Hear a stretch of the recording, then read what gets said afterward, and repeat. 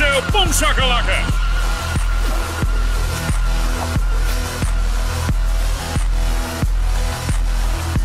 What's up, everyone, and welcome back to the Little Jolly Gamer Show. Gotta put the hands into it. Yeah. This is episode 114. I'm Brandon. I'm Jacob. And this is the Little Jolly Gamer Show. We talk about video games on here, and before... We're gonna really talk about video games. Yeah, we're really gonna... Now, this is a big episode, and I want to point out, before we even read our trivia card, and I'm gonna explain that in a second, I do want to say, if this is your first time listening to the show, thank you so much. Yeah. Go look at our RSS feed, and subscribe on whatever distributor you like the most, right? If you like Apple Podcasts, if you like Google Podcasts, Spotify, Castbox, maybe, Overcast, Podcast Addict, any of those. Yeah. Because guess what? If there's an RSS feed somewhere, we're probably there. Yeah. So thank you so much for listening, and tell your friends about us, and subscribe. We talk about video games. If you like video games, this is the show for you. Yes. And I'm actually thinking about making an episode titled "Why Should You Listen to This Show?" Ooh. And it's really, I got things. I got things. Did I reference that word right? I don't know. Maybe. My brain is about... Our collective brain juice is not... Yeah, my brain's working on... I'm at about 55% capacity, which is pretty good. Now, in case you're not familiar with the show, we do start off the show with our trivia card. I'm going to read 2 trivia questions about video games, video game trivia. And you don't say. Yes, that's right. And we are going to read the answers at the end of the show. So questions now, answers later. Yes. So you get to listen all the way to the end of the show. Can't skip nothing. You can't skip it. Can't do it. If you're listening to us on anything, it's not going to allow you to do it. Yeah, it's not going to allow you. There's a programming software. If you do it, you're going to get an email. It's going to say, "Hey, you owe Brandon and Jacob $17,000 each." What litigation did you get going to make write that up? That's from Tamriel. Okay. Yes. Anyway, here's your questions. First question. Mona Sachs is the femme fatale love interest of which video game character? I don't think I know this. Do I know this? Maybe. Okay. You know who the person is, but you might not know it. You never played that game. Okay. Anyway, question number 2.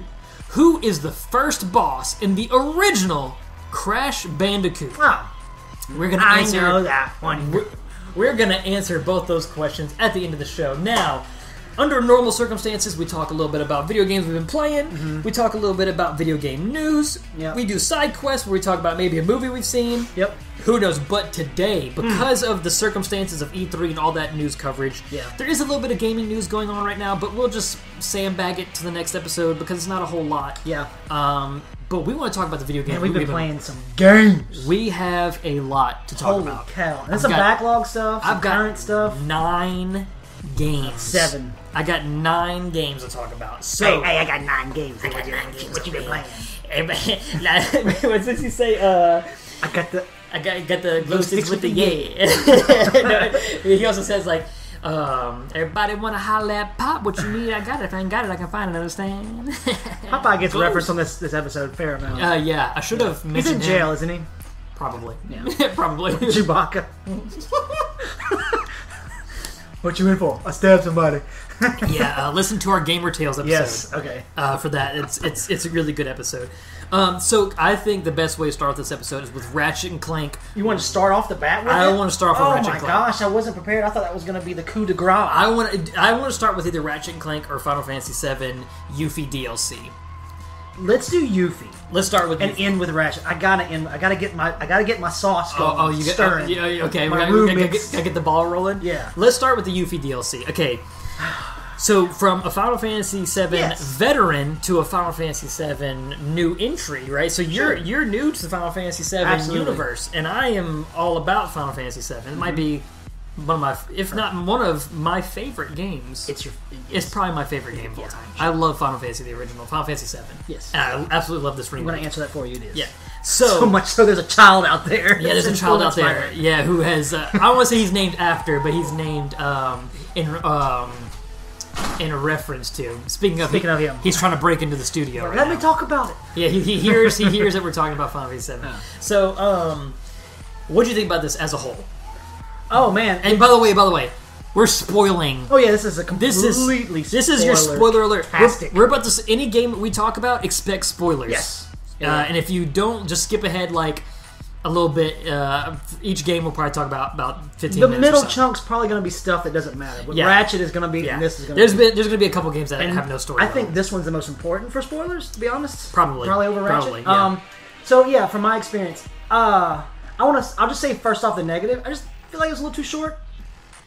Yeah, I clocked about... I didn't even check my hour playtime. 7-8 hours before I was finished? I'll say this. It's not bad, but if you break down the fact that Final Fantasy VII in the whole was a what? How many hours? 60? About? And that was $60, and this was $20. Now, we did get the PlayStation 5 upgrade with it, so you factor that into the price. Right. But 20, I mean, that's a third of the first game, and we put maybe 10 hours in it. I think for the quality of it, but I agree with that. The price is justified. I did not feel like I was ripped off. I do feel like it was on the short side, but I think it was because I wanted more. Like, by the time I was done, no, it's not that I felt ripped off. I was just like, man, I don't want this to end. Right. The boss ends, and I'm going, oh. Yeah, it does end abruptly. Yeah, it ends very abruptly. Yeah, well, we'll get to that in a second. Holy cow, that the game rips your heart out at the very end too. To begin with. But let me just talk about this. Okay, I'll say this. I played 14. I've talked about this on the podcast. And 14 likes to take all of the classes from across the genre of not episodes, what you call them, series, the franchise, whatever, and makes them puts them in the MMO format. Things like White Mage, and Black Mage, Dragoon, and Fighter, and Dark Thief, Knight, and all that stuff. So Ninja is one of those classes in that game, and one of my favorite. If not, it's actually they're my highest level character in that game, and that's what Yuffie is. Yes. And so having that. Man, I enjoy the crap out of this combat. She's a little squishy. Absolutely. And it's so cool because in the original game you play as, Cloud, Barrett, Aerith, and Tifa. And you don't touch her. Do you touch her in turn-based at all? Or is she just a pairing character? Sorry, she's your party. Oh, Yuffie. So I'm gonna give you some backstory on this versus the original. Sure. Because I think it's gonna be interesting. But in the original, or in Final Fantasy VII Remake, not Yuffie, all the characters play different. You've got Barrett, who's kind of like a ranged tank. You have Aerith, Cloud, who's kind of like your all-arounder, healer magic caster with Aerith, and then straight DPS, and probably the most fun character to use, Tifa. She's like your rushdown. You want to build up stagger with her, you want to do the damage with Cloud, you want to stay... We've gushed over Final Fantasy VII Remake before, but touche to Square because they added another character in here who feels completely unique. Yes, and one of the biggest complaints, not just from people that I know, but from just like a general consensus about Final Fantasy VII Remake, is a lot of people don't like how squished the environments were. And they were like, everything's a lot narrower. It's like there's, the battlegrounds are kind of squished. The camera kind of. They definitely rectified that in this one because it's a lot opener. It's opener. It's wide open. The battlegrounds are open, and Yuffie takes complete advantage of that. They need to because she's kind of a range / melee. She's a hybrid. So let's break down her combat. So basically, she has her giant shuriken that she uses, right? And you can use that just slash away with it. Yeah. Or you can throw it and have it kind of stick, and that will kind of do DPS, and you can do like your ninjutsu spell casting. Which is just out of 14. It's so good. Yeah, and the spell casting is so interesting because one of the first abilities from your weapon, because like in the original, as you use a weapon, you can learn those abilities permanently. That ninjutsu has physical properties, and you can change them to elemental properties, and you can use that as a replacement for using magic, which is super useful in hard mode. Because in the original, you didn't have anyone who had that ability, so you just had to cast. So if there's someone who's weak against fire, you got to cast fire, and that costs some of that precious MP that you don't refill. You don't get to refill in hard mode. And it's so interesting balancing throwing the shuriken and causing that ATB to kind of build up faster, and then kind of keeping everyone at bay, and then dodging, and even using the as you get later in the game, you get the Brummel form. Did you ever use that? Oh, I remember I mentioned that first. Like, I don't know if I like the boomerang. Yeah. And same here. And then all of a sudden, like you'd see that flash of the spell being announced by the character, like and you poof, and you teleport out. So good. So sad. And then that gives you a big flipping chunk of ATB when you do Absolutely. That, if it's successful. Right. I just found myself like, I think this game, if I want to go back to answer your question, I'll kind of let it marinate in my head for a second. I think that, remember I mentioned a couple of times after we gushed about 7 Remake, I was like, I want to go back and play this game. I never did, because just on the combat itself. So and then I jumped right back into it. I was like, yep, this solidified. I wanted to go back. This combat's so good. I love pausing, hitting X, and just watching everything slow, and I'm like, I'm a lot more like frantic, dodging, blocking, parrying, throwing, and then all of a sudden, boom, I pause. I'm like, let me think. I'm gonna maybe use my ATB to go ahead and cure Sonnen right now because he needs to stay alive to keep me up. We haven't even jumped to that. So you get another party member. You get Sonnen, and he is a very interesting character. Yeah. We're gonna break down the story stuff in a minute. But in combat wise, it's very interesting. At first, I was like, "Oh, you don't get to play him. Yeah, you don't get to actually control them." Yeah. But then after I started to learn how to use the synergy system, where you can tap L2, and then all of a sudden. He comes to you, rushes to you. Yeah, he rushes to you, and so he's fighting side by side with you. That changes Yuffie's default attacks, like with her basic slashing attacks, and you can link up some of your abilities that use with ATB. Yeah. And so you basically can double the damage. But you would think, well, why not just stay synergized all the time? And you start to realize when you unsynergize, you can use Sonnen to incite and provoke people, so he can draw people away from Yuffie because she's squishy. Yes. It's almost like they designed it to work. Yeah, and it works. It feels really good. Yeah. I think combat-wise, I was never bored. I know, absolutely. I was itching for more. So good. I think I was with you too. I was like, man, you don't get to control Sonnen, but then the more you get to play. Yuffie's so engaging because of her diversity between melee and range, and you're having to figure out what you want to do. Sometimes I think balancing another character might have been a little too much, so it's easy to just go, Sonnen, hit him with this real quick, and then you go back to Yuffie. And... I think she was designed to have both range and close combat because of that reason. Yeah. Because she wasn't going to be with the original cast, like the original party members. So... I wonder how they're going to. Yes, it's interesting. How they're going to integrate her to the future story. We'll get into that later. But another important feature is Fort Condor. Yeah. Oh, which I'm glad you brought that up. Is a mini game based on an event I will also explain to you later. It's a real-time strategy game. I guess I should go ahead and explain now. So Fort Condor is actually an optional area you can go to. Because after you leave Midgar in the original game... we're talking about the backstory. Yeah, and in the original game, you only have to go... You go to this small village where Cloud proceeds to tell you his backstory. And then after that, there's a couple optional stops. There's a Chocobo farm that you pretty much were forced to use, but if you were good enough, you didn't have to go there. You cut through a cave, and then you can go to Fort Condor and mess around there. Is it? No, absolutely not. Not The Cave of the G is haunted as balls. Okay. But you can go to Fort Condor and... If you don't want to, you never even have to go there. Okay. Now, later in the game, it kind of makes you go there, but like late game. Yeah. But in the beginning, you can just totally pass it up and go to, I don't know how to pronounce it. I'm going to say Junon, Junon. Okay. Or Junon. I guess we'll find out. Yeah, I guess we'll find out. I say Junon. Mako.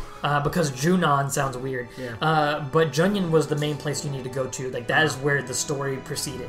Okay. So they basically took this mini game from the original where you get to spend units, and you actually spend your in-game money. You actually had to fund this real battle with Shinra. There's a conflict going on in this place in real time. Real life. Shinra wants Fort Condor for reasons I won't explain, and you actually fund the war with your money to put the units down and to...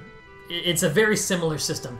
It's done much better in this Yuffie DLC because it's a board game. Yeah, in the original, it's like a vertical map, and you're trying to prevent them from getting to the top, and they're coming up from the bottom, and you're placing units. And you can put like catapults and rolling rock traps and stuff, and it looked way more primitive. Yeah. But this one, it's like you've got in the Yuffie DLC, you've got 3 towers and a small little like field in front of it, 2 tunnels. And 2 lanes. And then a mirror of that is your enemy. And basically you put down units, and you got swords, bows, and shields. And swords beat bows, and bows beat shields, and shields beat swords. And so it's rock, paper, scissors, and you want to put your units down, but certain units don't attack things that are in the air. And certain units don't attack the actual fortress itself, like the bases. And some of them only attack, like the attack dog. It goes straight to the base. Yeah, it doesn't use anything else, which I actually use that, and it works to my advantage on one of them. I'll talk about that in a minute.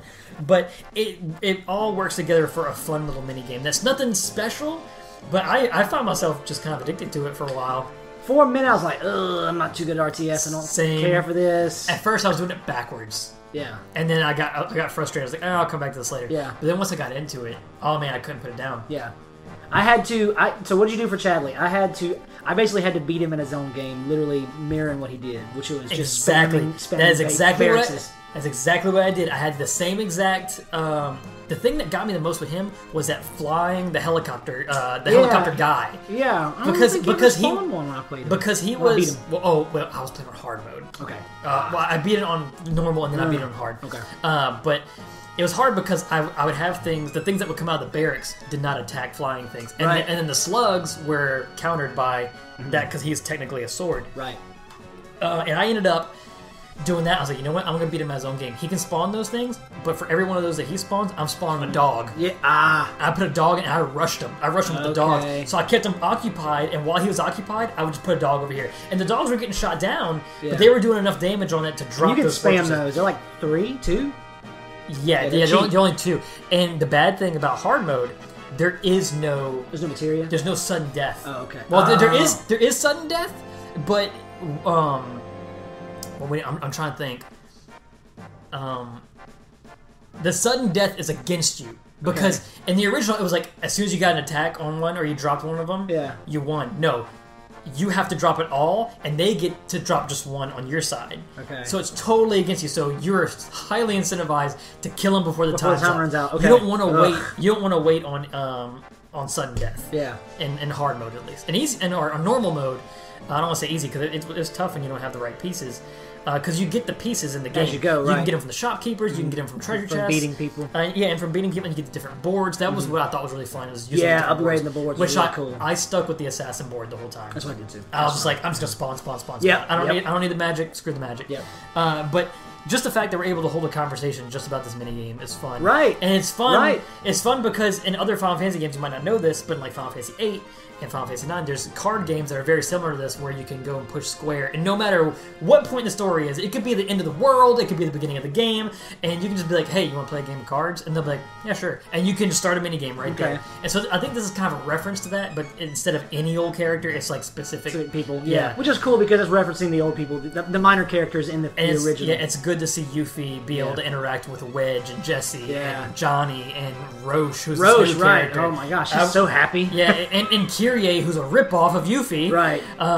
So it was really interesting to see her interact with characters like that. And of course, my stupid butt was like, I'm going to go in the 7th heaven as Yuffie, because why not? And did you try to go in the 7th heaven? No. When you go... they bar out? The whispers push you out. The whisper goes, so she's like, oh, that's weird, I can't get in there. And I was like, clever. Yeah. Very clever. Yeah. So I think story-wise... And by the way, materia system... Great as ever. Yeah, a couple new materia in there. Yeah. A new summon. Ramu. I don't know if you got to use Ramu. No, I did not. I didn't go back and do. Yeah, once you level up, he's kind of a cakewalk when you have Sonon and all that. Yeah. Beard guy. Yeah. Oh, dude. He's so good. Yeah. He is so good, especially whenever you're when you're in the Shinra place in hard mode. It's really useful because he's electric based, and all those enemies. Yeah. It's Scarlet. Dadgum. Fighting I wish Scarlet. I had known that. Mm-hmm. Scarlet in hard mode was kind of tough, and when I spawned Ramu, she was done. Yeah. Because she was just completely weak against them. Yeah. So a couple new things here and there, but story-wise... Yeah. Okay, so Yuffie, in the original, is an optional character. You don't even have to get her. You don't need... you can complete the whole game and never even know she was there. Okay. The reason that is, her and Vincent Valentine were two characters that were developed later in the cycle, and they weren't given mandatory stories that were integrated straight into the main narrative of Final Fantasy VII. So you could play the whole game and miss some of that stuff. But having them in there would actually increase the value of the story, because when you go to Wutai, because you actually get to go to Wutai, if you have Yuffie in your party, there's a whole side story about that. And if you don't have her, you just go there and they're just like, yeah. We lost a war and we hate it here. Yeah. And we don't like you. And we're going to sell you stuff that's really expensive. Yeah. That shouldn't be this expensive. But you can win the trust of Wutai, and you can go to Turtle's Paradise, which is I don't know if that's a translation error, but it's called the Happy Turtle in this one. The little turtle guy, it's a reference to the Turtle's Paradise flyers you can find in the original game. Right. So was it still a restaurant? Yeah. You can actually go into the restaurant. It's really cool. And you find the flyers all over the game. The music's so fun. And when you find them all, you got a prize in the end. Yeah. But that's kind of some backstory on Yuffie. And you don't find her until after Midgar. Yeah. You can find her right before you get to Junyan. You can find her right there in this little patch of forest, and you fight her. It's a random battle. You beat her, and then it goes to this cutscene where you have to answer all the questions in the right order. If you don't, she's like, "Hey, can you open up your inventory?" Oh, that's right. You told me this. Yeah, can you open up your inventory and give me a potion? And you can change the party. Like, I'm in your party now. Yeah. And you would go to the party, and she wouldn't be there. And when you would back out of it, she'd be gone. And you had to go fight her again. No materia. Well, she takes the materia later when you join. Okay. So if you go to Wutai, spoiler alert, with her in your party in the original game, she would take all your materia and you have to chase her all the way to Wutai and go through this huge thing, and somebody shows back up, Don Corneo, and he tries to marry Yuffie, who's underage, just even creepier. Yeah. And so I don't know how that's going to be done. It's going to be super interesting. Yeah. But in this one, she shows up to Midgar, and she's like, "Hey, I'm undercover with Wutai government. I got to find secrets on Shinra." Yeah. So a little bit of history. Super secret special materia apparently they've been working on, apparently. Yeah, allegedly. So a little bit of backstory. Wutai and Midgar, they went to war with each other, or Shinra, I should say Shinra. Shinra and Wutai went to war, and they lost, and it's kind of a sore subject to a lot of them, and some of that goes down in Crisis Core, which is the game where you play as Zack. But Yuffie is the daughter of basically the head dude of Wutai. Yeah, I didn't know that, but they mentioned it. Sonon mentions, "Hey, I trained under your dad." He's an apprentice, yeah. And she kind of has a lot of disdain towards him because he treated her like crap, but it's because his legacy fell, and that all gets rectified in that Wutai storyline later. That's cool. Good. Hopefully we'll come back to this. I won't spoil too much of it. Sorry, I gotta drink a lot of water, man. It's alright. You're in Final Fantasy lore mode. Go with it. But yeah, so Sonon is there, and he's like, "Hey." She meets up with Sonon, and we gotta find this materia. And you meet up with this kind of Splinter Cell of Avalanche, and it's these new guys, kind of forgettable characters, like Billy Bob, who looks like Axl Rose, and this other guy who teaches you how to play Fort Condor, and probably the most important one is GJ. Yeah, I don't know if I'm saying that right, GJ.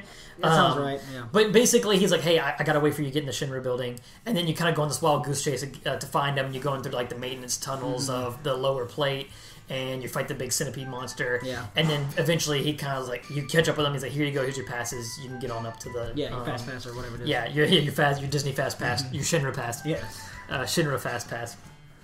And then that's when you go to the Shinra Tower. Which is the majority it's of the short. The main story is kind of short. If you skipped all that Condor stuff, you could probably do it in 3 hours. Yeah, or so. The slums is very quick. Yeah, and they start you off at level 30, 40, 25. Yeah, and so and you level up quite fast. Yeah, it's fast. The system in between. Because it's a shorter DLC, they want you to level up quicker. It got established somewhat. You can finish Final Fantasy VII Remake Original, and still not be at 50. No, yeah. And this one, it's I was 50 pretty much when I got to the end right there. Yeah. Or I'd say when I got halfway through the hard mode playthrough, because it carries over your stats. Right. But you go to the Shinra building, and you're trying to find that secret materia, and you get a lot more interaction with Scarlet here. I was going to say, Scarlet's kind of the main focus on this one. Dude, I hate Scarlet so much, and I can't tell you why, because of one super cool detail. I want to tell you so bad. Don't. I want to tell you so bad. Don't. But if it's that good, then don't. But, she's the reason for something that you probably want to know the answer to, but I can't tell you. Anyway. Now, you should have said anything, because now I'm like...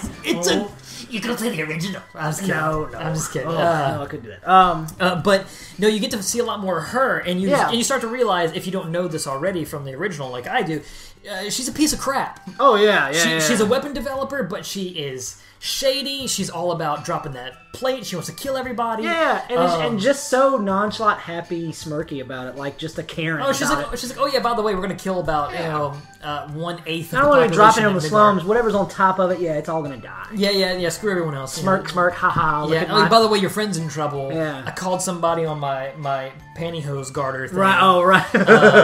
Yeah. And then, so this is probably one of my complaints story-wise, is that all this deep ground stuff, the deep ground soldiers, and that scary dude Nero. Yeah, Nero. That's all from Dirge of Cerberus. Is Weiss part of it too? That's his brother? Yes, that's all. I didn't go back and play him. That's all. Screw that. Nero gave me some trouble. Oh, you talking about going to fight Weiss? Yeah. No. I ain't beat him yet, and I don't know if I want to. It is really. It is the hardest challenge. That's not even on Yuffie. That's back on the original. Well, that's the thing is I didn't download my my old save. I didn't go back and download it. Dude, it's rough. Yeah. Well, I'm glad you said something because I'm not doing it now. Rough. If you haven't finished, like, if you're not level 50 and unlocked, you need to be at the point that I'm at. You need a Platinum 7 remake just to play wise. No, screw that. To be ready for him. No, screw that. It's hard. Yeah. It's so hard. Well, Nero gave me trouble. I got a few times. Nero's tough. But yeah, like I was saying, I'm kind of complaining because Deep Ground was Dirge of Cerberus. I enjoyed because it was Final Fantasy VII. Mm-hmm. It's not that good of a game. It's a kind of a rip-off Devil May Cry. Okay. Story-wise, they go full board Kingdom Hearts stupid on it. Like, yeah, I can tell this is definitely out of... It's a little strange. Like, by the end of Dirge of Cerberus, spoiler alert, you play as Vincent Valentine, and it's like a shooting game. Okay. By the end of it, we're gonna talk about it later. So, Vincent Valentine's final limit break is called Chaos. Okay, we're gonna talk about it later. It's called Chaos, and Chaos is basically this this element, this untangible force in Final Fantasy VII's lore, apparently. Sure. And we didn't learn about it until... And there's this very special proto-materia that was made, and Vincent got experimented on by Hojo to be this transforming monster that, could take on all this stuff and be a burden of his experiments. And Lucrecia, who was Sephiroth's biological mother, she was Vincent's love interest. She puts the proto-materia in him to keep him alive so he can control the transformations. She doesn't realize that that's the only way to control chaos. And so by the end of Dirge of Cerberus, Vincent Valentine is the most powerful thing that exists in Final Fantasy VII lore, period. I got that Drew Scanlon face right now. The blinking guy. Because you're fighting Omega Weapon, and you're in the air. He's flying around. He looks like this Tim Burton, like, crazy creature. Like, he's shooting this. He's got this gun that shoots energy balls. And it's nuts. Okay? It is nuts. Okay. So, the reason I say all that is, I think it's a little dumb. Yeah. I like it. I like that Vincent Valentine got all this attention in Dirge of Cerberus. Yeah. I love Vincent Valentine. He's one of my favorite characters. It kind of feels like it jumps that Universal Shark. Absolutely. Yeah. Absolutely. And so when I saw this Deep Ground stuff, all that to say, when I saw this stuff, I kind of rolled my eyes. I was like, okay. But I think they tastefully implemented it where I wasn't getting... But like by the time you fight Nero, you're like, what is this? Yeah. Who is this guy? What's with the mouth thing? Right. What's with the bandage Edgelord, hand? Yeah, exactly. That is what Dirge of Cerberus is Edgelord the game. Like, Weiss looks like an Edgelord. Nero looks like an Omega level Edgelord. Apparently he's not dead. But well, he's like this undying creature. It's a whole story. We could do a whole darkness, podcast chaos, on it. Blackness. All I'll say is Kingdom Hearts 1 and I think maybe 2 was out by now, and Tetsuya Nomura was just kind of doing whatever the heck he wanted. He was going full Kojima. Yeah. He was going full Kojima with it. He Kojima'd it. But they wanted to give Vincent Valentine some love because he had even less significance than Yuffie did. Sure. So that's why Dirge of Cerberus existed. But anyway, you go through all this stuff and you fight Nero and you fight the Deep Ground people, and unfortunately, you find out a little bit earlier that Sonon lost a little sister in the war, and Scarlet is responsible, and so he kind of secretly thinks of Yuffie as kind of like that Joel to kind of being her big brother, right? Yeah, but not father-daughter. He's literally her subordinate, right? Oh, not subordinate. Like I would say that boss. He takes orders from her. Yeah, right. And he's essentially more mature. Yeah, but he wants to protect her. But she's like, no, I don't need you. I'm not your sister. And they are the yin and yang to each other. Yeah. She is skillful, but she's immature. Super, she's 16. Yeah. She's stubborn. She's headstrong. She's stupid. She makes dumb mistakes. Yeah. And that's why I hated her in 7. Right. I never liked her in 7. Yeah. Even after the whole storyline with her, I never really cared for her that much. And that changed after this game, and I'll talk about that in a second. But Sonon thinks of her this way as a big brother, and then he pretty much sacrifices himself and gets stabbed, and he kind of sees visions of his sister, so he's gone. He's dead. Yeah. And I kind of in the back of my head, I was like, okay, this Sonon guy's all right. And then as the game went on, he really grew on me. Absolutely. And I was like, man, I really hope nothing bad happens. But I knew, as someone who has played completed Final Fantasy original, I was like, he doesn't exist. Yeah, he's not in this world. So either he goes off somewhere else, or he is going to bite it. Yeah. And they do it in a tasteful way.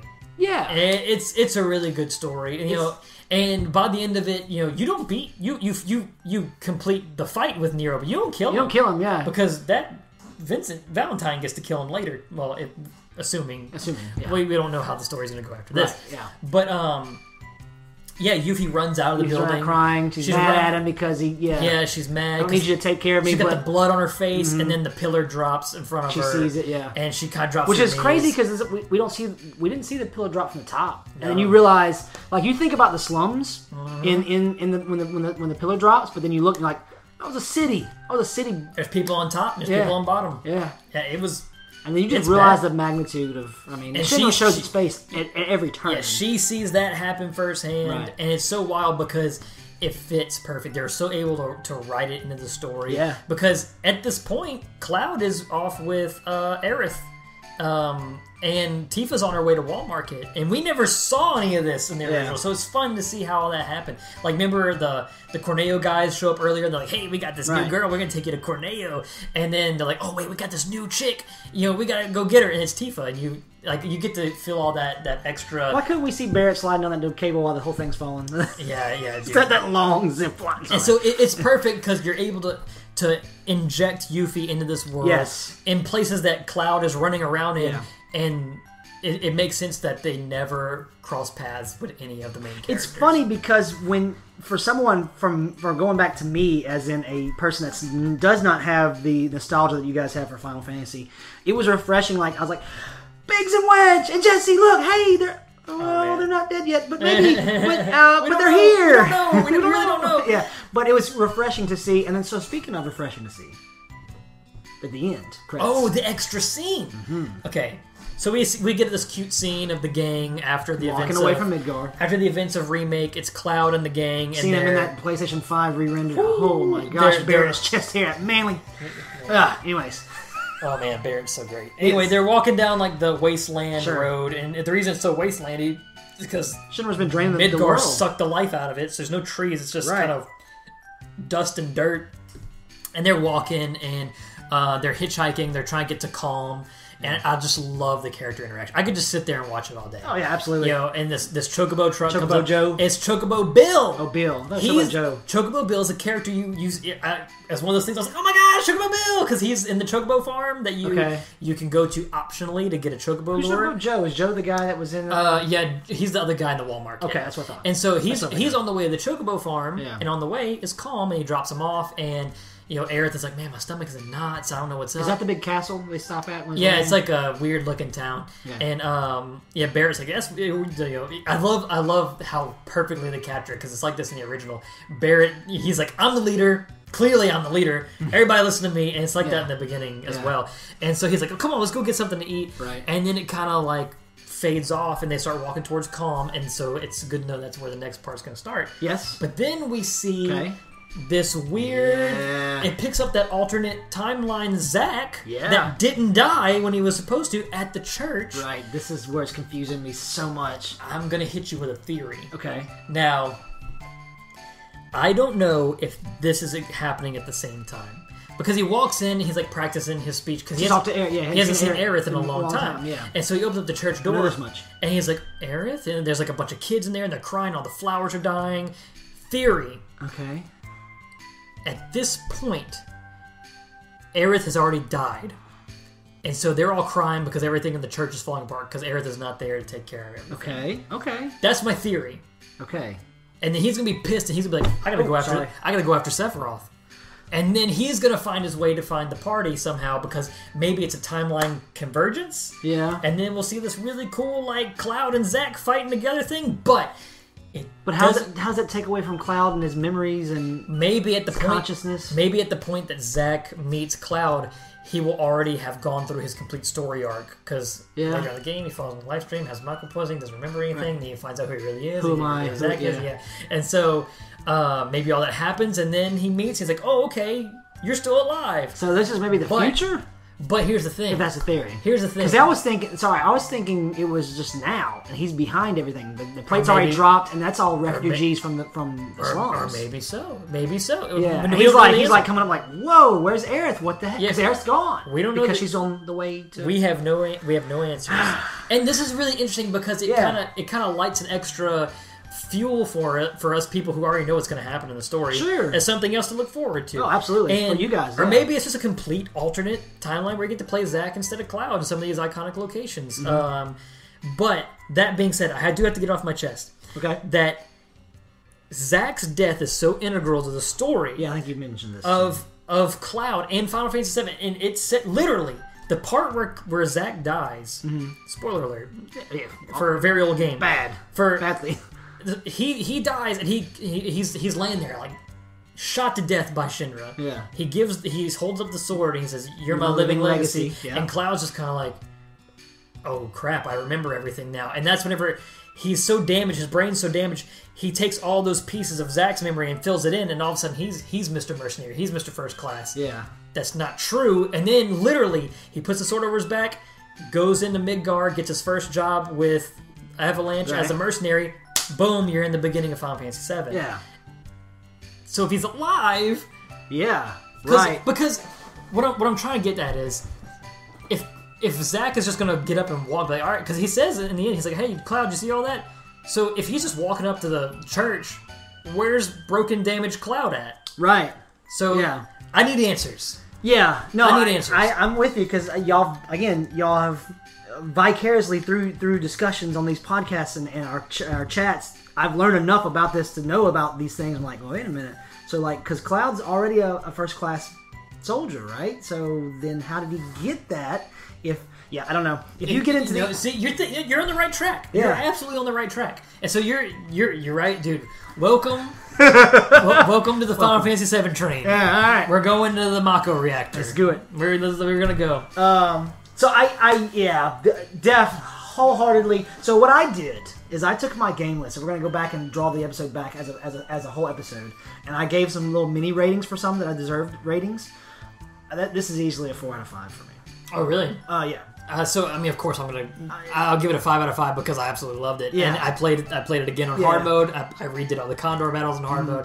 I'm going to beat Weiss at some point. It's a 9 out of 10 if we're gonna do that scale. My only not perfect score is just because I wanted more. It was absolutely short. Yeah. And for a DLC, for a DLC it was great. Yeah, absolutely. I agree. I wanted more. I just wanted. I figured we would go to at least the other areas, like Sector 5 where Aerith lived and all that. That's true. But. Yeah, I think if you just mainline this, you'd be kind of upset, right? But no, I really enjoyed it. And by the way, we see Yuffie on the Chocobo, like she's talking about like Yuffie wants you for her team, which makes sense. So she's of course going to run into the gang, and she's going to realize that they're the Avalanche people. Just Final Fantasy. This is the thing I appreciate about the universe. Even back then, watching my friend play on a 1, and then when he would play the cutscenes, I'd roll my eyes like, okay, I'm gonna look at something else. Anime bullcrap. Yeah, but when not the cutscenes, excuse me, the gameplay. But when the cutscenes would come in, I'd always be focused because the cutscenes are always good. Look, this is gonna sound silly, but just their attention to detail, just seeing the wrinkles in the face when they zoom in. There's a scene where the very slight smile on Cloud's face. Oh yeah, in that scene. Like, oh my gosh, he kind of smiled. But like Yuffie just like slumps over and like her belly, because she's a 16, she's real thin, but her when a human folds skin over, wrinkles, belly folds. I was like, look at that! Like I just the look of this the animations in slow motion, the textures. So excited for what is to come, and to play it on the PS5 as well, because they have their engine. They just gotta put the story together. Oh man, they don't have to change a thing. No, they can just leave it exactly how it is. But man, yeah. Oh, it was so good. Yeah. I really enjoyed it. Oh. I mean, that took 30 minutes just to talk about that. Let me run through some quick ones then. Okay? I'll blow through some of mine, because, we can tag some of these quickly, actually. Okay.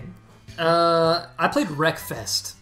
Oh! I played Wreckfest. Okay. It was a free game on PS5. And, PS Plus. If you like Demolition Derby games, this is nothing but that. It has, your basic figure 8 races. It has you can soup up your car. It has dynamic damage, and It has goofy things too, like lawnmower bumper cars, Right. And it gets even more goofy because as you unlock stuff, you can go do custom events. Like you can, I want to be in a school bus and I want to chase down lawnmowers and stuff. Yeah. The only thing bad about it, if it's not your cup of tea, like if you don't just absolutely love Destruction Derby, it can get kind of boring, repetitive. Yeah. The licensed music is not very good. It's just kind of like your typical alternative, kind of like rock music. Can you take? But no, that might be an improvement. Yeah, but it was really interesting because like the this is for 5. For 5, yeah. Okay, the adaptive triggers are cool because as you're driving the car, you're getting damage. If your gearbox gets destroyed or your right wheel or your brakes, it adjusts how it plays with the triggers. Okay, that would be interesting enough just to play. Yeah, that's really fun. And so yeah, if you're just looking for some PS5 fuel, you just want to something to. It was free, right? And it was really fun. I actually really enjoyed it a lot. I played it because I didn't have much else to play, but I enjoyed it. I would pop it in, do a couple events, and it has multiplayer if you're into that thing and that kind of thing. And like I said, PS5 fuel it was a good adaptive trigger. Like, what can a racing game do? Yeah. Because I've played a platformer, I've played shooters with the yeah, sure. I played a racing game with the. But playing a racing game, it's fun to see. Like it's so interesting because like when it's damaged, you have to pull so much harder to accelerate. Gran Turismo look like? Ooh, who knows? But that's all I really have to say about it. Okay. Another quick one I think we can talk about is Knockout City. Okay, Knockout City. It's right here next. Dodgeball game. Yeah. So this kind of came out of nowhere. Wait, it showed up at not at E3. Where did it show up at? Oh, Nintendo Direct. It did. That's right. Yeah. And I remember seeing it and be like, I want to play this game. Yeah. Wait, didn't it have a really bad commercial? No. Wasn't that one with the bad commercial? One. It was on a Direct and it was on some other something. And then when some other something showcased it again, like, oh, okay, well, this is not. I feel like on the Nintendo Direct, I remember it having a bad reveal. Yeah. And then later, I was like, man, I really want to play this game. Yeah. Because I was like, man, it basically looks like Fortnite meets Splatoon. So the animation, the art style, yes. Yeah. Art style looks like Fortnite. The like animations and environments look like. Actually, it looks like Overwatch. Okay. A little bit of Splatoon. Yeah. And a little bit of Fortnite in there. It's kind of got the chunky, cartoony graphics. It kind of has like the character animations and environments of Overwatch, and it kind of has the colors and kind of kid-friendly presentation of Splatoon. Yes. A lot of customization and the heavy 3v3 team-based gameplay of like a more focused game like Splatoon. Well, the cool thing then they bring about is the different balls. It's dodgeball. It's dodgeball, right? Yes. And so like it's not just a shooter where you're just throwing balls. You have there's a right trigger throw and then there's a catch. Yeah, you can charge it and throw. You can fake pump and throw. You can spin and throw a hook shot or a lob. You can lob it up. You can catch the ball. And if you do a perfect catch, instant charge. It can charge up to 6 times its speed. You just both instant catch back and forth. And you can only charge with a regular. If you're just holding a ball, you can only charge up to like 3 times speed. Right. If you catch a ball perfect and I throw it at you, or I catch it, I throw it at you, you catch it, you throw it at me, and once it gets that 6 charge, the more it's charged up, the faster. It flies fast. Yeah. One thing I noticed that helped me play a lot is like the overlay, like seeing the red around the screen and seeing the white that indicates that's where the ball's coming from. Yeah. It really helped me to be able to like turn around and catch it and kind of be preemptive. Like, because I was playing it before, I was like, how are these people catching these balls? I don't understand. Yeah, that's what's driving me nuts. And then once I kind of figured it out, I was like, I get it. I wasn't paying attention to the overlay because I would see the red and I'd be like, okay, someone's looking at me. I would never pay attention to that white or the sounds, and I was using that good headset. And once I started to hear it, I was able to start like actually playing really good defense. Yeah. I get flustered a little bit, and I fumble my. It's hard. It's one of those games. It's easy to play, tough to master. So that's what I wanted. That's going to be my only. Not pro, con. God, why can't I speak out con? No, it's one of those niche multiplayer competitive games. So it's one of those things where we all first get it. It was like, this is pretty fun. And it got popular. And then we put it down for a little bit. We came back like, it's one of those things where you better play consistently. A community, the try-hard community is going to. Yeah, the community can make a difference, and we can get matched up with people that will just smoke us. And they're just like, unfortunately, this isn't like I'm not the kind of game player that just plays one game. Yeah, I play a lot of. Clearly, I play a lot of different games. Yeah, right. Me too. But I mean, it's still fun when we play it.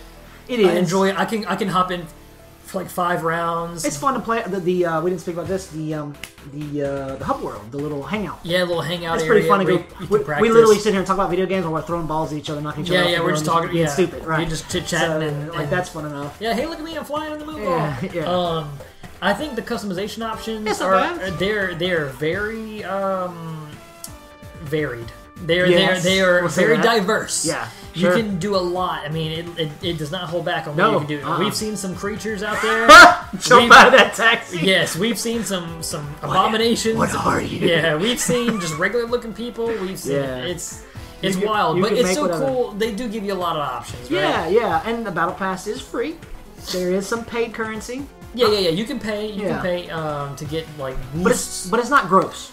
No. I mean, I think we paid $20 for it. Yeah. You know, but I'm saying like a lot of times, even those cheap games, live as a service game, competitive especially, can be gross with their microtransactions. Yeah, and it's strictly cosmetics. Mm-hmm. You're not going to pay to get like a Uber ball that Right. But I think, like you mentioned earlier, not only do you have like your standard dodgeball, but you got like the cage ball that you throw it and it turns someone into a ball. Yeah, you can throw them off a building. You throw them off a building or throw them at their friends. Or you get the moon ball that makes you levitate a little bit when you jump, and if you hit someone, it sends them way back. I like the meteor ball, which is a time bomb, essentially. Time bomb that ticks. And then the sniper ball, that's like a football that you can... that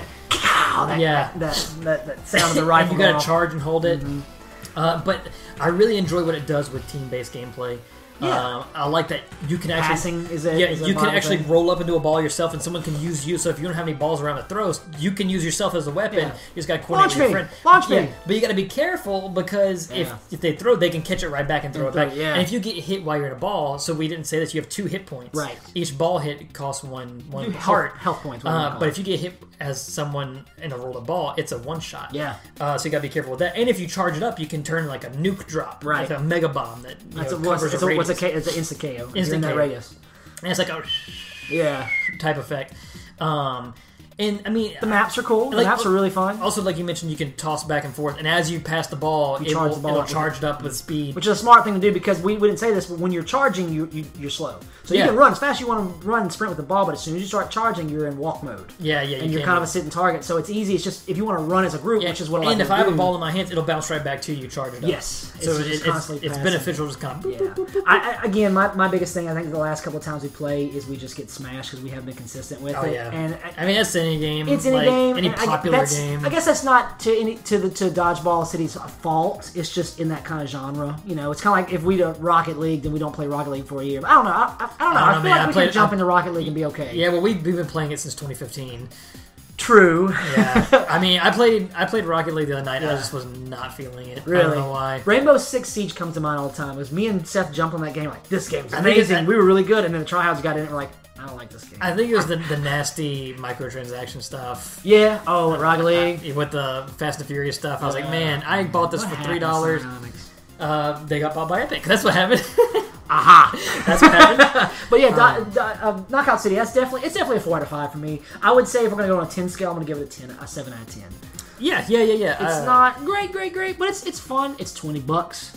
And if you got 3 other friends, I don't know if it'd be any good with randos because there's a little bit of strategy. Oh yeah, you want to play. You want to play with your friends. You definitely want to play with your friends. But no, I like it. I think the same. I give it like a 7 out of 10. It's like a good multiplayer game. I like it because it's not a shooter. It's not. Yes, it's different. It's just it's unique. That's why I really. Who doesn't like dodgeball? No, absolutely. I love dodgeball. Yeah. If you can dodge a wrench, you can dodge a ball. There it is. Kazuya came out for Super Smash Brothers. Why didn't I bought him and didn't play him?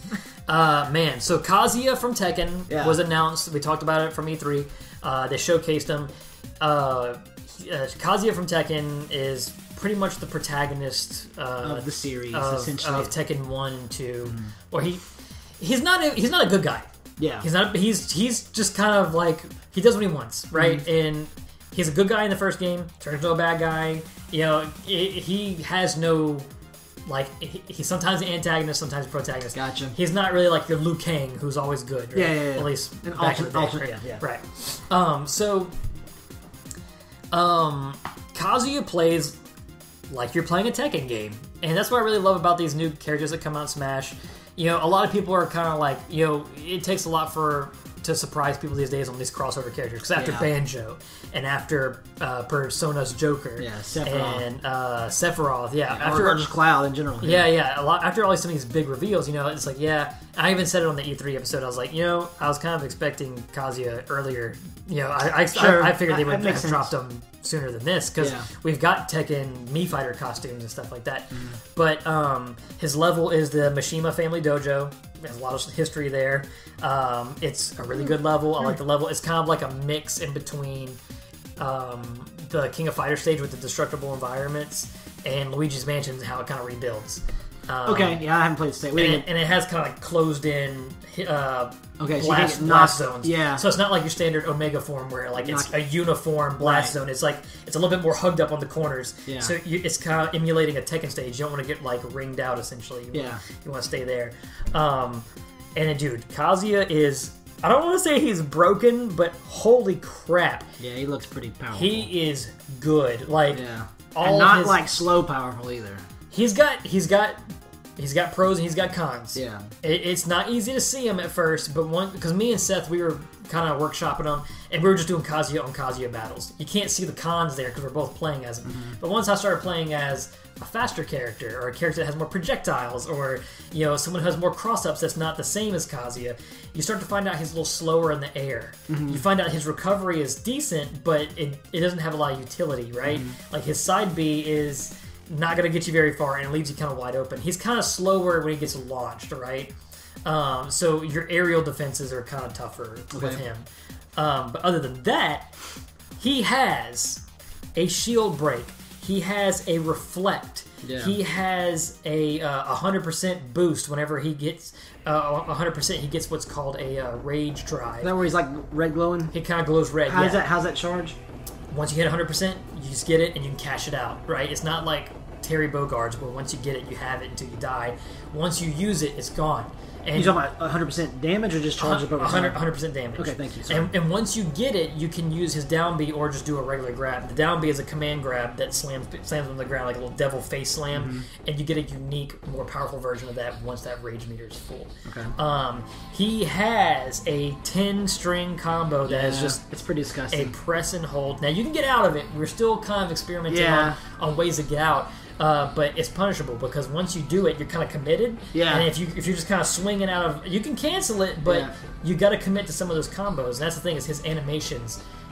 Tekken is known for having really in-depth animations, and so whenever he's committed to those animations, that's his open spot. Yeah. And so if he's committed to that, you can just kind of punish it really easily.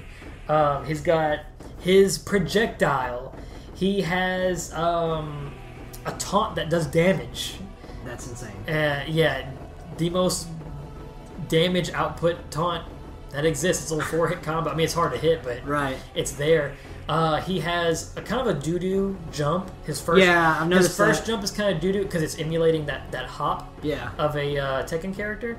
But his second jump makes up for it because it kind of swoops up. Yeah. So it kind of goes whoop, like it's almost like a flap of a wing. Yeah. And then his up B, it has. Like his third jump, it has damage, but it's only overhead, right? Okay. So you can't, recovering. It's gonna be kind of chaotic with him, especially if there's another one. But man, he's got a spike that's just his neutral air. Literally, you just jump and tap the A button, it goes, and it just shoots you straight down. I saw somebody do that to somebody. Yeah. I found out that if you grab someone at the ledge that has like a decent amount of percentage, and you do a down throw.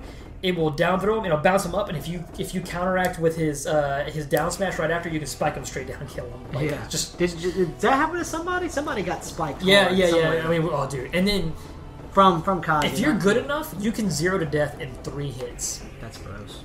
Yeah, but you got to connect them. Right. There are sweet spots. Don't let me get too far on myself. There's sweet spots, but.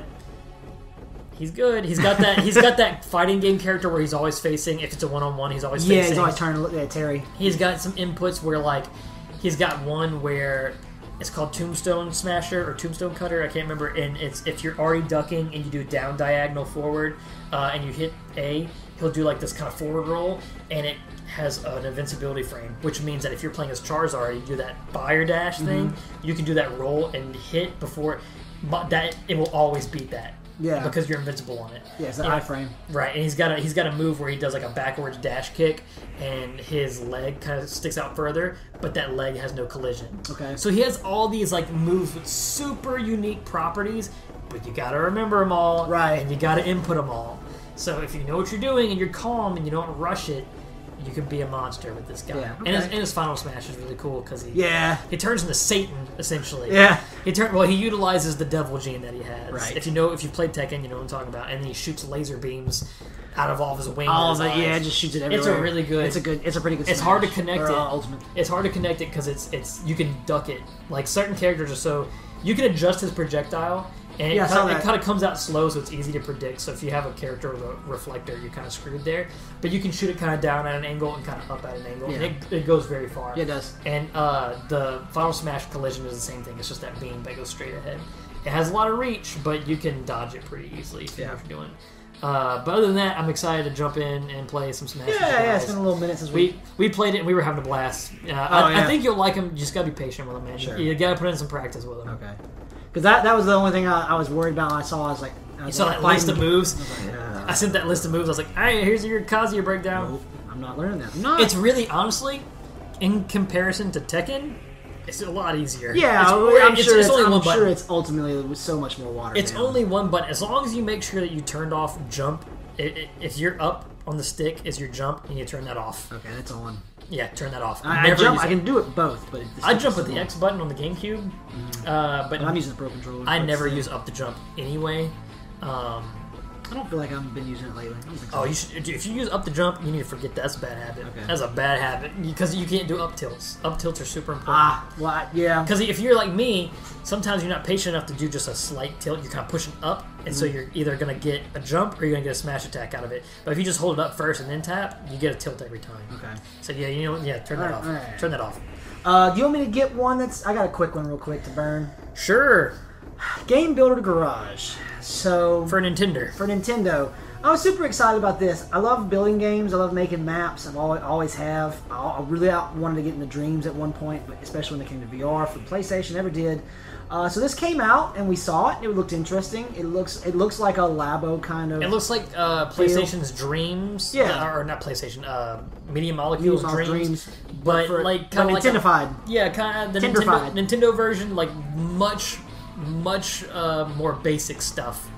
It is, but it isn't. So programming is hard no matter what. Yeah, so they do a really good job. So they are about. It's sugar coated. Is that a good term? Yes. Yeah, they do a great job of Nintendo-fying it and making it like almost down to a kid level programming because all of these they're called noddins or something, which are the little programming pieces. Like, hey, I'm nodes. I'm the stick input noddin. And you need to pick the input nod. What do you want this button to do? Yeah, right. And it's stuff like that, but then you get in, so it starts you out building like you're building like a tag game. And it's a closed in, so it teaches like this is how you build walls. And these walls are destructible, these walls are not. And you go in this, and so they go through these, and these tutorials are cool, but you'll see all the tutorials, and it goes from a simple 2v2 tag thing with both the Joy-Cons to a 3D puzzle platform. Yeah, and you need time. And that's the problem. It's each one of those, the puzzle platformer, it gives you an estimate like, hey, this is how long it's probably going to take you to do this tutorial. 80 minutes for the puzzle platform. Just to learn just to learn how to do it. How to learn how to build that game. Yeah, not even building not if you do your own stuff. Now, I bet putting something together feels really good. Kind of.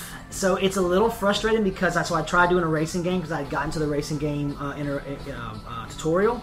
And it's still like, I'm like, wait, what am I missing here? And I have to go back and look at that tutorial, watch it, come back, and then experiment. It's a lot of go back and forth, try this. It's like real programming. Yeah, exactly. And in that way, it does give you appreciation for developers. But the problem is the Nintendo side of things in that online. It doesn't even do a good enough job like Mario Maker does in that.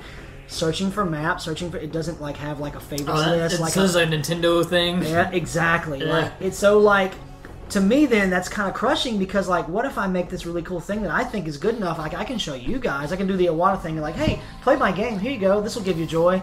But if no one's ever finding me on the internet, then what am I creating this for? Other than to say I created it and went, look at what I did, and then it works in tandem with post your creation on Twitter, and then people find it and they share it. Yeah, but and if you're not big into social media, then no one's going to see your stuff.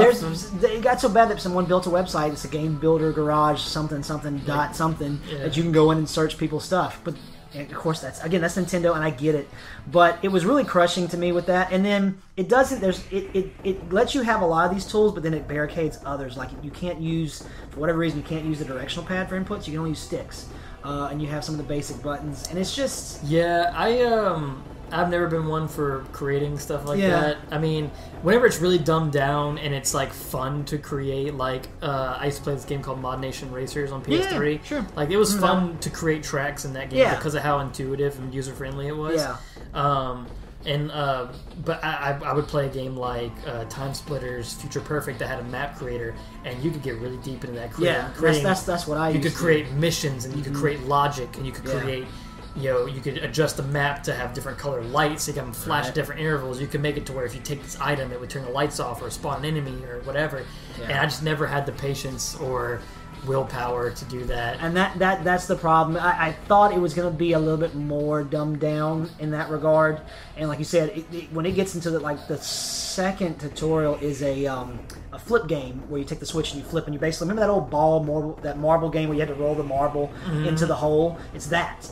But then it gets into some logic there with counters and like having a count. Like you need to break 4 or 5 of these apples before you go in the hole, and so there's you need to do this, but if that, but then this. If and and. Yeah, and so like that's basic programming language. It is, but to my understanding, man, some programmers probably listen like, God, this guy Brandon is an idiot. He's talking like he knows what he's talking about. I don't normally trade games in. I traded this one in. I traded today. I mean, let me back up. It was $30. Okay, and I got 15 for it from GameStop, so I got half my money back. I'm just that nerd who never returns anything, whether I like it or not. I'm the same way, but like, don't look behind you. There's a game shelf over there full of like 1,000 games. But then I was games. thinking, I was like, September, August, and October are coming. And I need all the money I can get. I don't blame you. Well, and I was going to say 2 things about Game Builder Garage I think that are important. Firstly, you need to have a lot of time on your hands to build these things. Yes. And like me, my time right now is precious, and I need to play games that are already made. Right.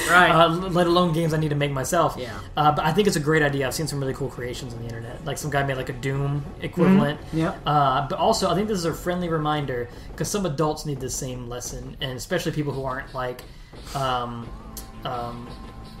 people like who don't play video games as a hobby. They don't enjoy the craft. Yeah. But kids need to know this lesson as well. Games don't just come out of nowhere. Oh yeah. People make these games. When I was a kid, I get Yoshi's Island for Christmas. Came from Santa Claus, and you know what? I would see people's names on the credits, but I just thought it just came from Nintendo. I thought it was it came out of this magic factory where video games were produced. I didn't know about programming. I didn't know about creative design. I didn't know about composers making music. I thought that these were real things that existed. Like, I thought Star Fox was a real Star Fox that Star Foxed. You know what I'm saying? Right. Like, no. But I mean, look at a movie. Look at the end of The Last of Us, and like, it's so easy. The credits in that game are longer than movie credits. Yeah, I think what I'm trying to say is there's that many people that it's like. People are so easy to criticize things, but you gotta remember, even some of the worst games ever made, people worked on them. And they did the best they could. Well, hopefully they did the best they could. Yeah. But, like, if you play a game like, I don't know... CD Projekt Red, Cyberpunk. Knockout City. Yeah. We just talked about Knockout City. You know, you gotta remember, somebody programmed those animations. Mm-hmm. Somebody programmed the gameplay. Somebody designed those maps. Like, there's so much that goes into it, so it's good to kind of give people a refresher. Yeah, absolutely. That these games... Be respectful, and that's one thing I actually, as a person in my life, I've been trying to do is try to find the more positive things, because it's easy to be negative, but it's a lot harder to find something positive to say about something you don't like. Does the audience know who this is? No. I don't know. I transformed into my very horrible Walter Jr. / Sylvester Stallone combo. It's great, though. But no, you are 100% right. Like, that is the one thing I took away from this game was, like, programming's hard, and I respect this stuff because this takes time. I knew it was going to take time going into it. I figured, all right, it's on the Switch. It's a good Switch time waste, or maybe I'm at Snap and I have spare time. But then as I got into it, went. And it seems like a great game for the Switch too. Like, no, absolutely. Like the for it being handheld. It would not work on Xbox or PlayStation. Maybe on PC with a mouse. But definitely Switch with a touchpad. It sells exactly. That's what I was saying. Like the way I see the connected dots and stuff. Yeah. So 3 out of 5. If you're not on that board, don't go buy this game because it's not what you're expecting. So, Stranger. Let's talk a little bit. Let's talk about Final Fantasy. Let's jump back into the Final Fantasy train. Okay. Yeah. But now we're going a little bit of different direction. Sure. I'm not going to gush as much. I'm sorry. Yeah, me neither. Real quick, Final Fantasy 15 Comrades. I never got to play it. Yeah. Thank you for playing it with me. Yeah. We finally got to try that out. That's something I always wanted to play. It's a DLC for Final Fantasy 15. It's like a multiplayer. It's free, right? It was free on PS5. It was included with PS Plus. Right. The Royal Edition. The Royal Edition. Thank you. There it is. But it's basically like a low tier Monster Hunter. I was going to say Monster Hunter Light. I think it was on the right track. Mm-hmm. I think it was like it took some of the mechanics from single player, let you play with your friends, kind of dumbed it down to where you weren't super powerful and you kind of want to choose your weapons wisely. But it was just kind of loose, and once you kind of get into the main story of it, it was like, why am I doing this? Like, I didn't even know what's going on in the story. Like, well, I didn't play 15, so... Well, there's a point in 15, spoiler alert, where the main character disappears for a while. Mm-hmm. And for you as a game, as the gamer, it's a blink, and you don't realize that, like, 15 years pass, right? Okay. It just takes place in that gap where the world has kind of succumbed to darkness, and you're fighting these monsters, and you keep... The king's gone, or prince is gone. Is he a prince or king? Prince. Kind of. Technically, king to be. Okay. Because the king's gone, and he's a prince, and he was to be wed, but the wife... Got it. So, Got it. Anyway, okay. In a kingdom that's under siege. It's complicated. Yeah, no. It's complicated. It's Final Fantasy with the frick. Right. I know that much. But either way, it's interesting that they're able to fit it into the universe. Yeah. But it's just like, after I got to the systems of, like, you need...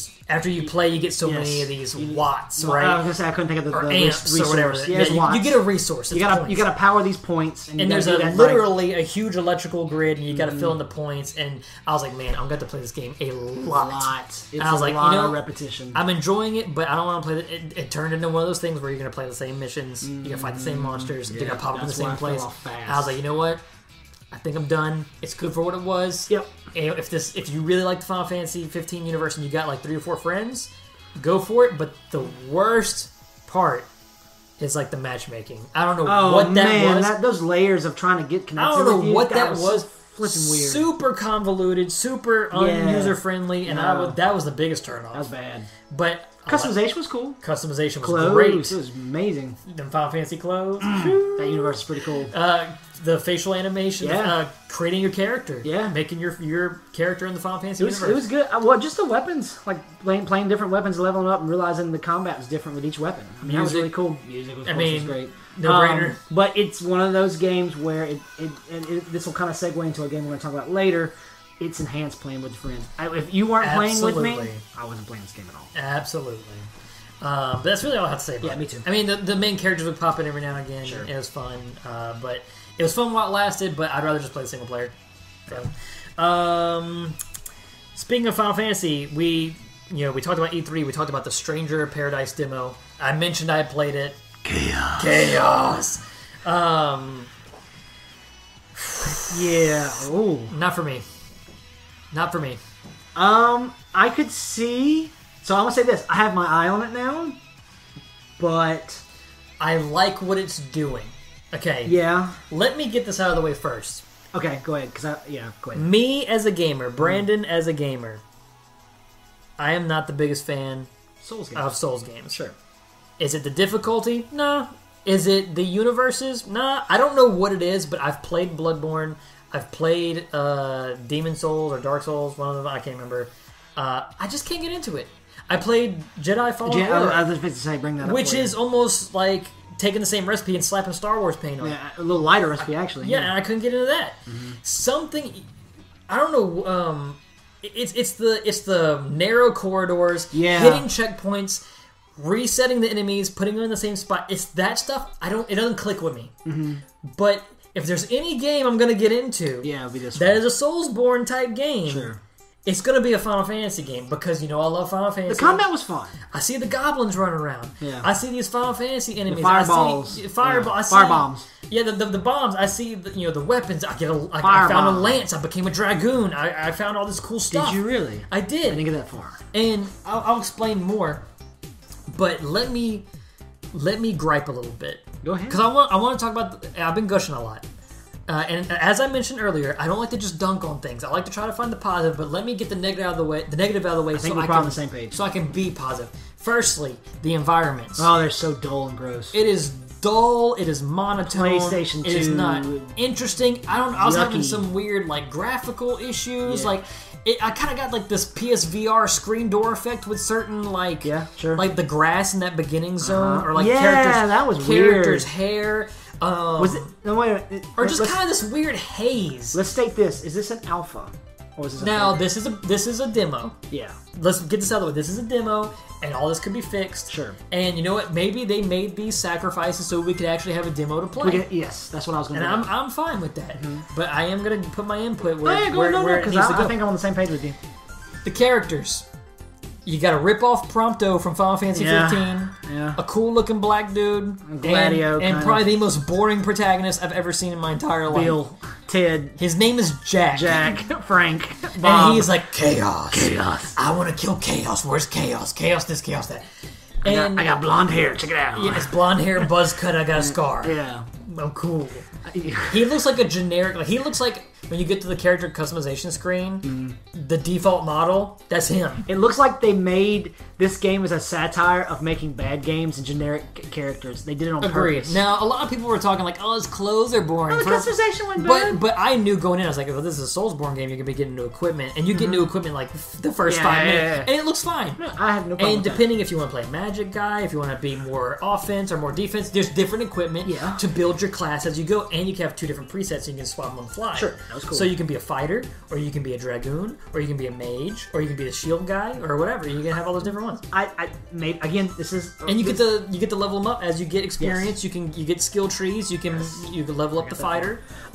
Again, this is a beta, alpha, whatever this is. This demo, and we don't know if they're going to add this in. But for what I played already, why were the other 2 guys even there?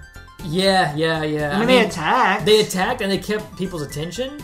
But I will say, you can't control them. You can't do anything with them. They didn't talk. Yeah, it's one of those Dark Souls things, and they could just say, "Hey, get good, Brandon." But I just don't like games where it's like I'm fighting something, and because you have to give it your one-on-one attention, you got to be super diligent. You got to read those animations. You got to dodge when you got to dodge. You got to block when you got to block. You got to parry when you got to parry. It's got a really cool suck in their power skill. That's really neat. But you know what sucks is whenever you get ganked. And 3 things come off screen and shoot you. That was going to be my thing. There was a lane where I fell off and it was 4 bombs. And I'm like, where are my dudes at? Yeah. If I got teammates, why can't I issue them commands to go keep these guys busy at least so I can fight this thing one-on-one? And so in these kinds of games, they make it it's your fault. If you're losing, it's your fault. And that's fair. That's very fair. But it's not fair. Every character you fight has the potential to kill you. Yeah. The smallest thing, a goblin, or the last thing you fight. But it's not fair when they just throw it all at you, right? Yes. Now you get 5 potions per respawn or per checkpoint. I've never been a fan of that. I like to be like, hey, I found all these potions. These are mine. These are mine. I'm using them. Brandon's got the hoarding in his chest, holding. I'm the guy who plays Final Fantasy games. I never use any of my elixirs. It's the last battle, and they're like, Brandon, it's the final battle. You never the game is done. I'm not using my elixirs. Yeah, I collected these. I only got 16 of them. They're going home with me. There's people back home that could use this. And then Yuffie's dying. I'm dead. I'm like, nah, I'm gonna save my Mega Phoenix down for later. And you can have a regular Phoenix down, so I can buy those at the shop. I'm that guy. But whenever I only have 5, I'm like, I get stingy with them. Yeah. And then you don't use them, and then you die. It's just. Like I said, I don't think it's bad game design. No, I don't either. I think it's a me problem. It's not for me. It's just I like certain types of games, and people like these certain types of games. The combat was great. I was enjoying it. I was enjoying that. Whatever that mechanic is where you hold the trigger in the circle and it absorbs the attack. The one thing was throw the rock. Or the parry. It's a parry, essentially. But they'll throw a fireball and you absorb the fireball and you throw it back in the face, which is really cool. And then I got in that hall full of 6 fire bombs, and they all attacked. You needed that part. You needed to use a mage staff, and you needed to charge up to level 3 and use a water spell because it clears out all the flames. And it's a weak. The fire bombs are weak against it. So the magic, it's really interesting the way they use the magic, because like basically you can hold a stance, and the longer you wait, it'll be level 1, level 2, level 3. So basically your Blizzard, Blizzaga. Yeah. So you have your 3 level, and so you can choose the magic you want to use. So it's really interesting the way they do the magic. But of course, I get the spear. I'm going Dragoon. Yeah. And the Dragoon's more about like keeping distance and stuff. And I was doing better once I got that. Yeah. And I got to the final boss of the demo, never finished it, and I was like, I just can't. I can't do it. Yeah. Because it's one of those things where you just fight him, and you die, and you fight him, and you die, and you fight him, and you die, and you fight him, and you die, and you're like, okay, now I know when I got. He's gonna go left, I go right. He's gonna go right, I'm gonna go left. I'm gonna swing here. I'm gonna do that. It's like. I just would prefer to fight an enemy in a game that's just kind of naturally gives you the cues, gives you room for mistakes. Because the final boss, or I say the final boss, is Garland of the demo. The demo, right? Yeah. You're not careful, he'll one-shot you. So it's like all that learning for nothing. And I get it. I understand the meta of the game. I understand what makes it feel good when you play these games, but not for me. Not for me. No. Not for me. But game-wise.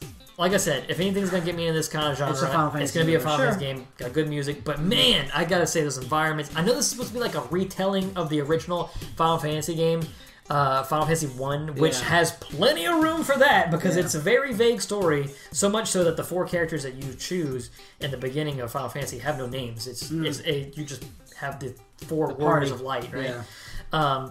I'm interested to see what the story does. Yeah. But other than that... It was off because, like, even the golems had a kind of a cool texture to them. Your party looks not like, Final Fantasy VII Remake, but they look okay. But then the world you're in just... It's just so bland. Yeah. It's just so bland and uninteresting. I know it's a very dark castle, and that's fine, but man... Yeah, but, like, where else is the environment's going to go? We need more of an idea. Like, are we going to be in, like, mystical caves? Are we going to go to some of the locations from the first game? Yeah. Are we going to go to, like, kingdoms? Are we going to, like, get to go shopping at the marketplace in the town we visit? Or is it just going to be a Dark Souls game that is unfortunately going to be just like... I literally just wanted to like go and drink 6 different fluids of highlighter juice and throw up on my TV because it was so gray and dark. Yeah, it was bad. It looked like I was playing Gears of War 1. Does anybody taste blue? That's how that map felt to me. Now, I'll say this though. Here we go. Here's look at something that's positive.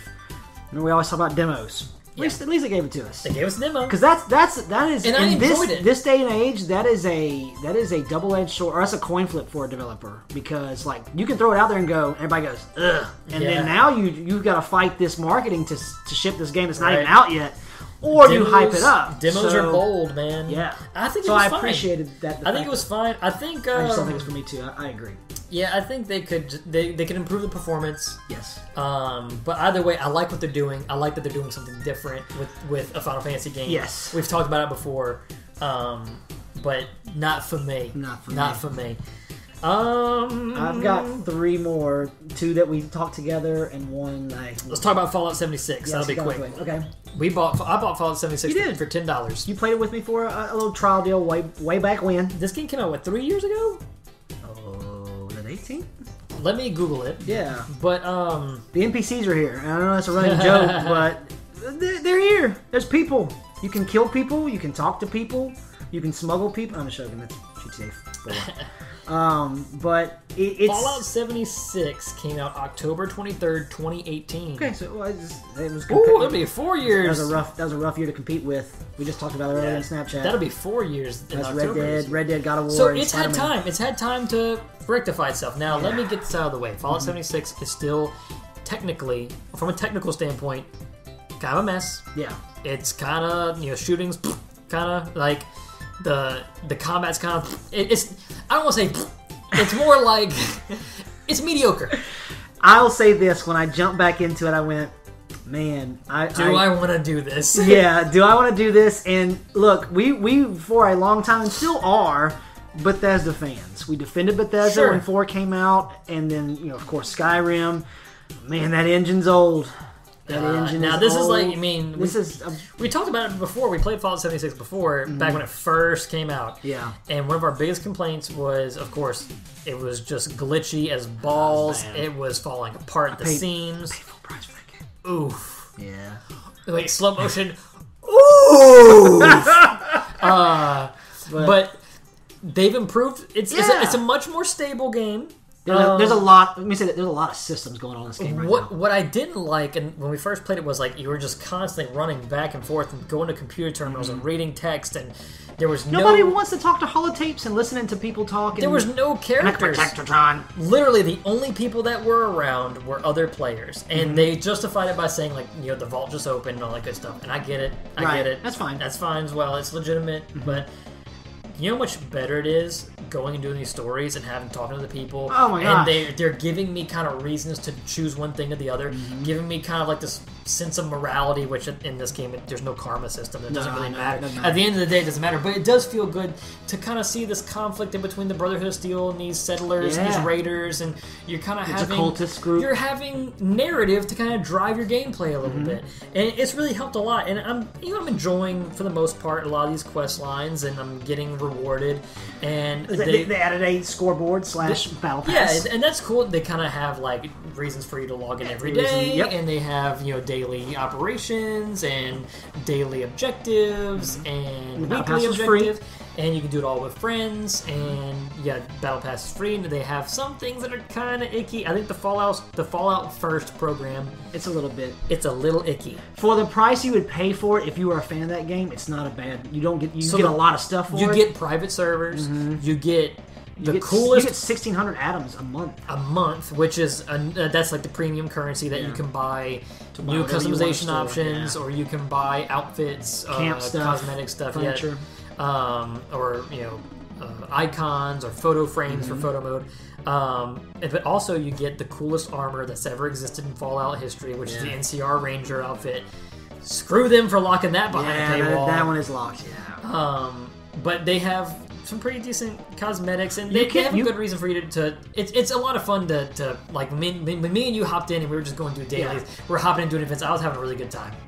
Like figuring out these dailies, like the big drill thing came out and it had like all like the different and I was like, oh man, this, because we were struggling, like, man, we need supplies, I need bullets, I need better guns. God, I'm out of aluminum. And then I was like, here's how we do it. Instead of going around just picking through garbage, you do these events, and it's like you're getting bulk of stuff. Like, I'm getting worried because my camp, I'm not building fast enough. I'm almost out of weight in my freaking camp. Yeah. By the way, you get unlimited stash space with Fallout First. Really? Yes. Yeah. Again, if I was playing this game on the regular. But like you said, you mentioned the events, the quest lines, the challenges. They even give you challenges to do that are just, they don't have a time limit on them like the weekly challenges, and they give you like form of atoms. Eat 25 cooked meat meals. Or they give you a way to earn those atoms. Yeah, you can earn premium currency. Sure. So it's out there, it's available. So far, I mean, I'm not gonna say, man, guys, they have fixed it. This is a good game. I find myself kind of doing story stuff on my own, but like whenever you're not online, I don't find myself getting online quite as much. I'll get on just to be like... I get on check a few dailies, but I can do on my own. Yeah, I'll go do some things and kind of go further, but like they just put out a message that, hey, scoreboard's ending in a couple days. Right, it is. Last week. When the new DLC drops, and I was like, well, I'm not going to try it then. So, but it feels good to be back in the Fallout universe. I would agree with this. Because I really liked 4. It's kind of giving me some itches to go back to 4. Yeah. But there's certain things about 4 that, I praised it a lot when it first came out, and going back and looking at it now again, I still think it's a great game. It's not perfect, but as a Fallout game, I have gripes with it because I see now that it's more of a open world shooter than it is an open world RPG. And I really, a lot of people are on that same train. One of my biggest complaints about Fallout 4 was just the charisma system, the speech system. Oh man, you get away with anything. You could, but also it was like you just needed to be at 100% everything because like there was no like percentages for speech checks. It was gambles, so you had a lot of save scumming going on. Like you're just reloading saves, trying to get the right answer. That's annoying. Like you could have low charisma and keep trying the same thing and eventually get it. It's like a chance. Whereas in New Vegas, it was like, okay, you need 75, you have 72, you're not going to pass the check. You can either leave here, go level up, and increase your speech, or you can just not get the speech. Give me your gun. Right. No. Okay, fair enough. And so it was just a bad system. And the charisma system is done better in this game, and I feel incentivized to put certain perks, so like the leveling up system. It's all about parties, or it's really revolves around your party experience or playing solo. I felt useful because I was injecting myself with stim pack, and you were healing from it, which is a charisma perk. My charisma's at like 10 now. Yeah, and there's some really cool perk cards too. Yeah, the perk. The one where I got where I've actually had this. It was a luck one. I've had it. Q. I don't want to crit, or whatever you want to call it. Where you shoot your gun and there's a chance it'll repair itself just from shooting it. That's cool. Yeah. So it's really unique stuff. Some neat stuff. It's just I wish that it was, of course, I wish it was more polished. But like certain things for me, like what am I trying to say? I kind of think traveling with caps is a little scummy. Yeah, it is. It is. I got 250 caps for doing a daily though. Yeah, so. I mean you can. I got a perk that. It's a charisma perk that makes it where it costs less to fast travel. Yeah. But I mean, I'm enjoying it. I think that they've really gotten far. I mean, it's been 4 years almost, but they've done a good job. They pulled the No Man's Sky next. They pulled a game. Good on Bethesda. I wouldn't go that far, but they're on the right path.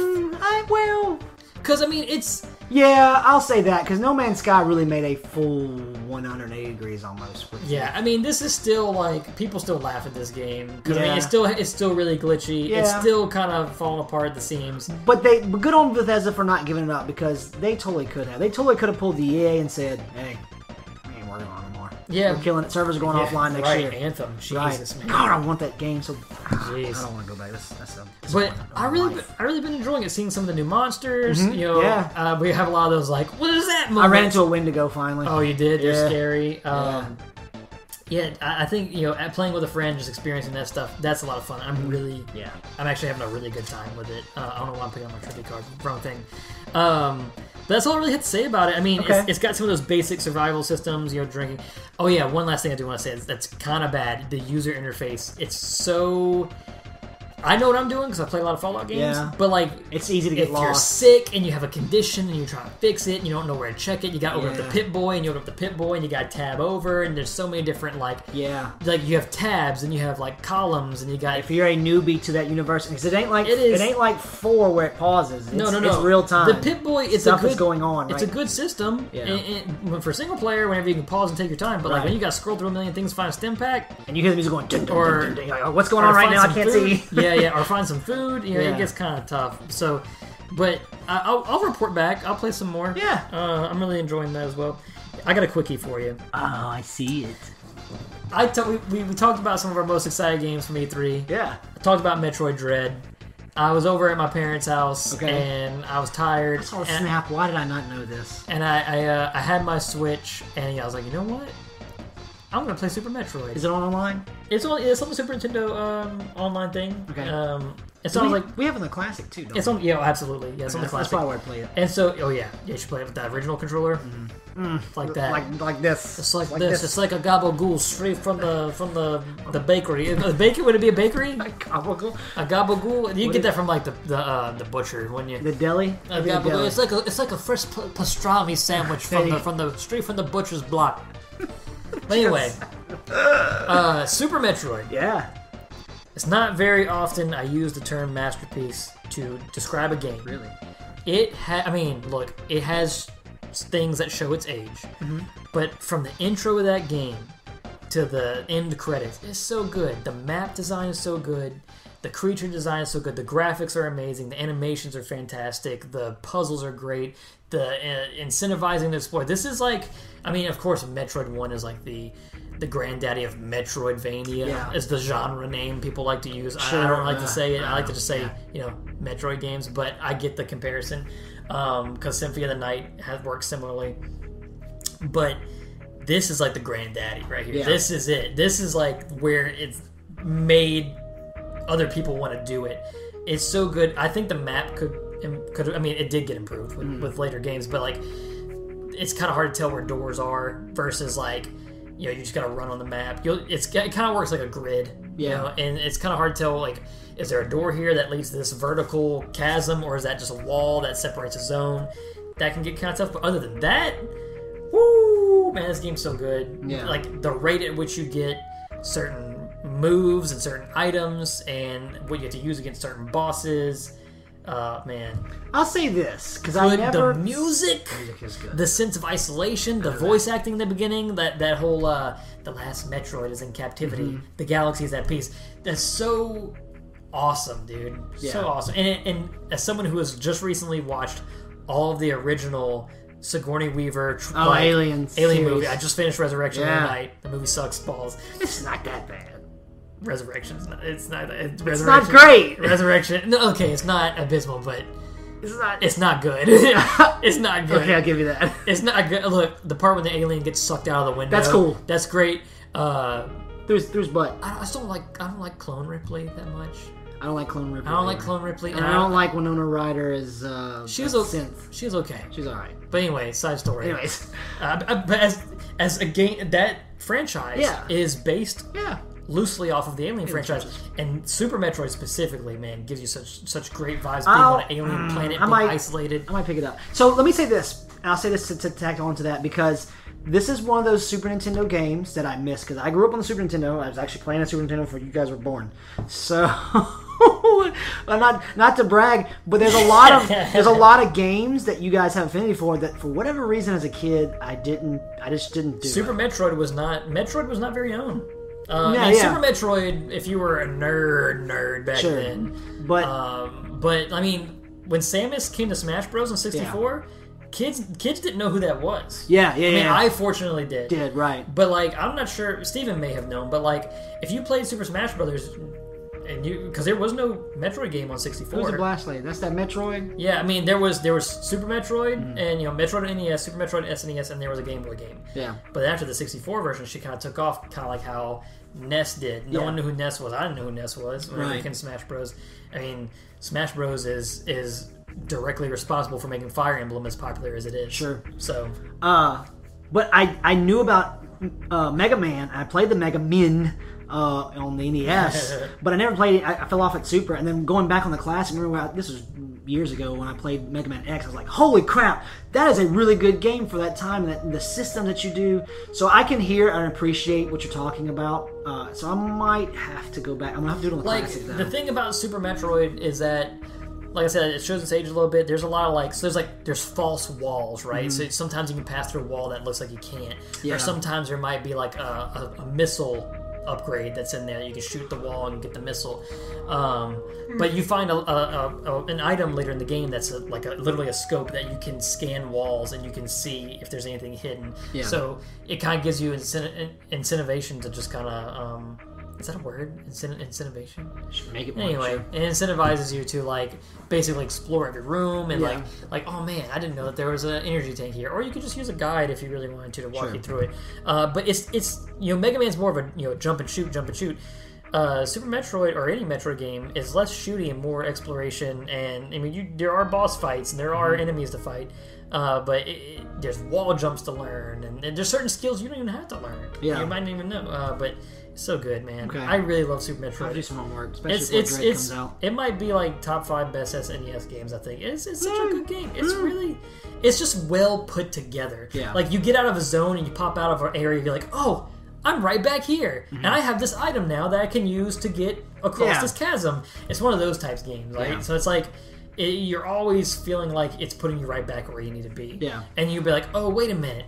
My whole point is I'm trying to fight these bosses, and I just found this big statue, or this big mouth. That's got to be where Ridley is. I see a giant dragon mouth over there. Ridley is obviously in there, but I can't pass here because this lava's here, and I'm going to die, but I can't reach up there, so I might need a jumping item, and it's one of those games. It's good.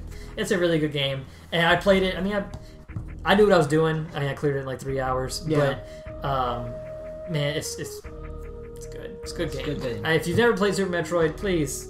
Okay. For Dread's sake. For Dread's sake. Play it. But for time's sake, we have one game left. I have another game. I'll just say I've been playing. So I'm gonna just read this where I wrote. Everyone needs that guilty pleasure game. Mine is grindy looter shooter games. Oh yeah. And Outriders is this.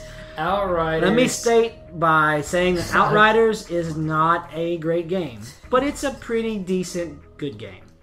If you, it's Destiny type Like, it's I would say it's like Destiny, Gears of War. You want that Destiny feel, but you don't want to play Destiny. Yes. So, yeah, that's exactly right. Or maybe you want to play in third person. Yeah, it's got a very heavy Gears of War feel because everybody feels huge, bulky, chunky when you walk. Even pop and cover, when you walk, cover and shoot. But then you have 4 classes. You have a pyromancer. You have a trickster, which is really that's fun. Already more than Destiny has. Yeah, that's right.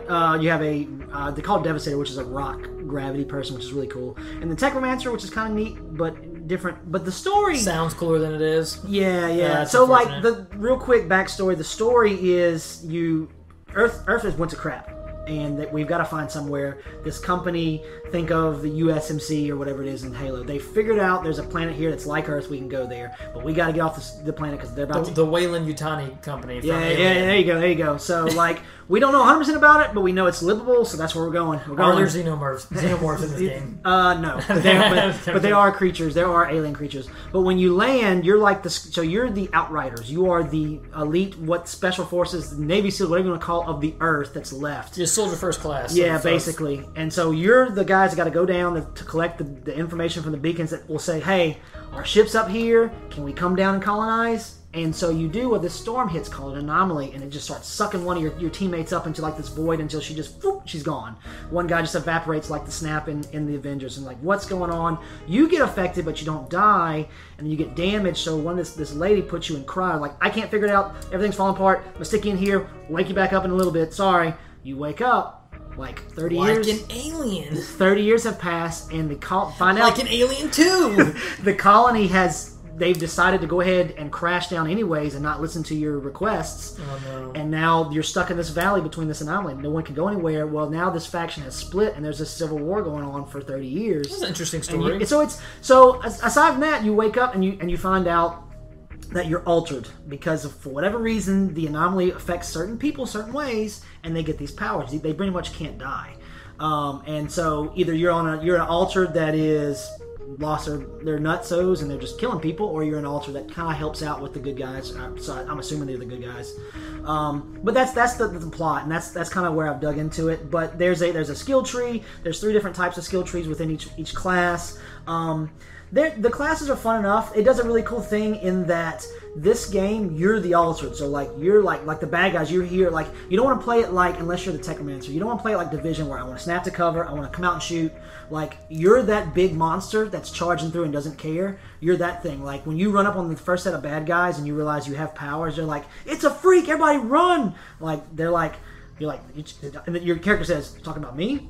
Oh, I have, and then you throw a fireball, like, oh, okay, cool, and then you just go nuts. So each different class has, what's really unique about it is that each different class powers up or heals themselves in different ways. For example, the Trickster can think of the Hunter from Destiny. They can control space-time. What's up, Vincent? They can control space-time. You can teleport behind somebody, you can melee them, and then all of a sudden they go boom, and they slow. Or you can create a force field that it slows like Neo, all the bullets that come into it, and everybody can you throw a basketball at their crotch? No. But for that class, that's an Alien Resurrection. You need to be close to kill them, and close quarters kills heal you up. But then the Pyromancer, you gotta light people on fire and kill them to heal yourself. That's so cool. Each one's got a gimmick, you should say. So it's neat enough. I'll probably do a report back just for time's sake. Quick question. Yeah. What's loot like? Loot's just like a standard looter shooter. It's apparel, guns, face, chest, pants, gloves. Are you liking the stuff you're seeing as yeah. far as how the design of it? It's pretty, I think, generic. Generic space industrial look. Yeah, that's unfortunate. Yeah, that's the only thing that would be my gripe so far with that. And other than the cutscenes are kind of cheaply made. Yeah, you just kind of get like a weapon, like you get like a new chest piece. Like, okay, this one's better than the other one. Yeah, I mean, some of them might look a little neater. I'm like, man, I want that greaser jacket. Yeah, I want that. I want that bomber jacket. They kind of have a little bit of that. It's not too terrible, but I will say that the thing that bothers me is that, so they have, of course, just the generic guns. You have an assault rifle, a sniper rifle, a light machine gun. You have a sub and a shotgun. Mm-hmm. But it's kind of got that Anthem feel, and that they all kind of shoot a little different. But at the end of the day, it's still a gun. Yeah, you're just shooting bullets. But it's only until you get legendary or purple items that have a modifier. So I got a really cool legendary for whatever reason, just dropped out of a chest for me, that has a modifier where I shoot the guy, they suspend in frozen time when I shoot him with a shotgun, and then the second shot explodes their bones, is what it's now, and they just basically blow up into a bloody paste. bones! You literally will freeze them and then shoot them again, and they'll explode and kill everybody. My bones! So, not my bones! There's a guy floating. My bones! So there's some cool modifiers with higher end stuff, but I haven't got there. So gotcha. It's $20. I paid $40 for it on sale. That's not bad. Like I said, man, I'm trying to see the positive more than trying to see the negative. And that's one of those games. Like, it's one of those games where you're embarrassed. Like when you came in, and y'all literally made the joke. You playing Outriders?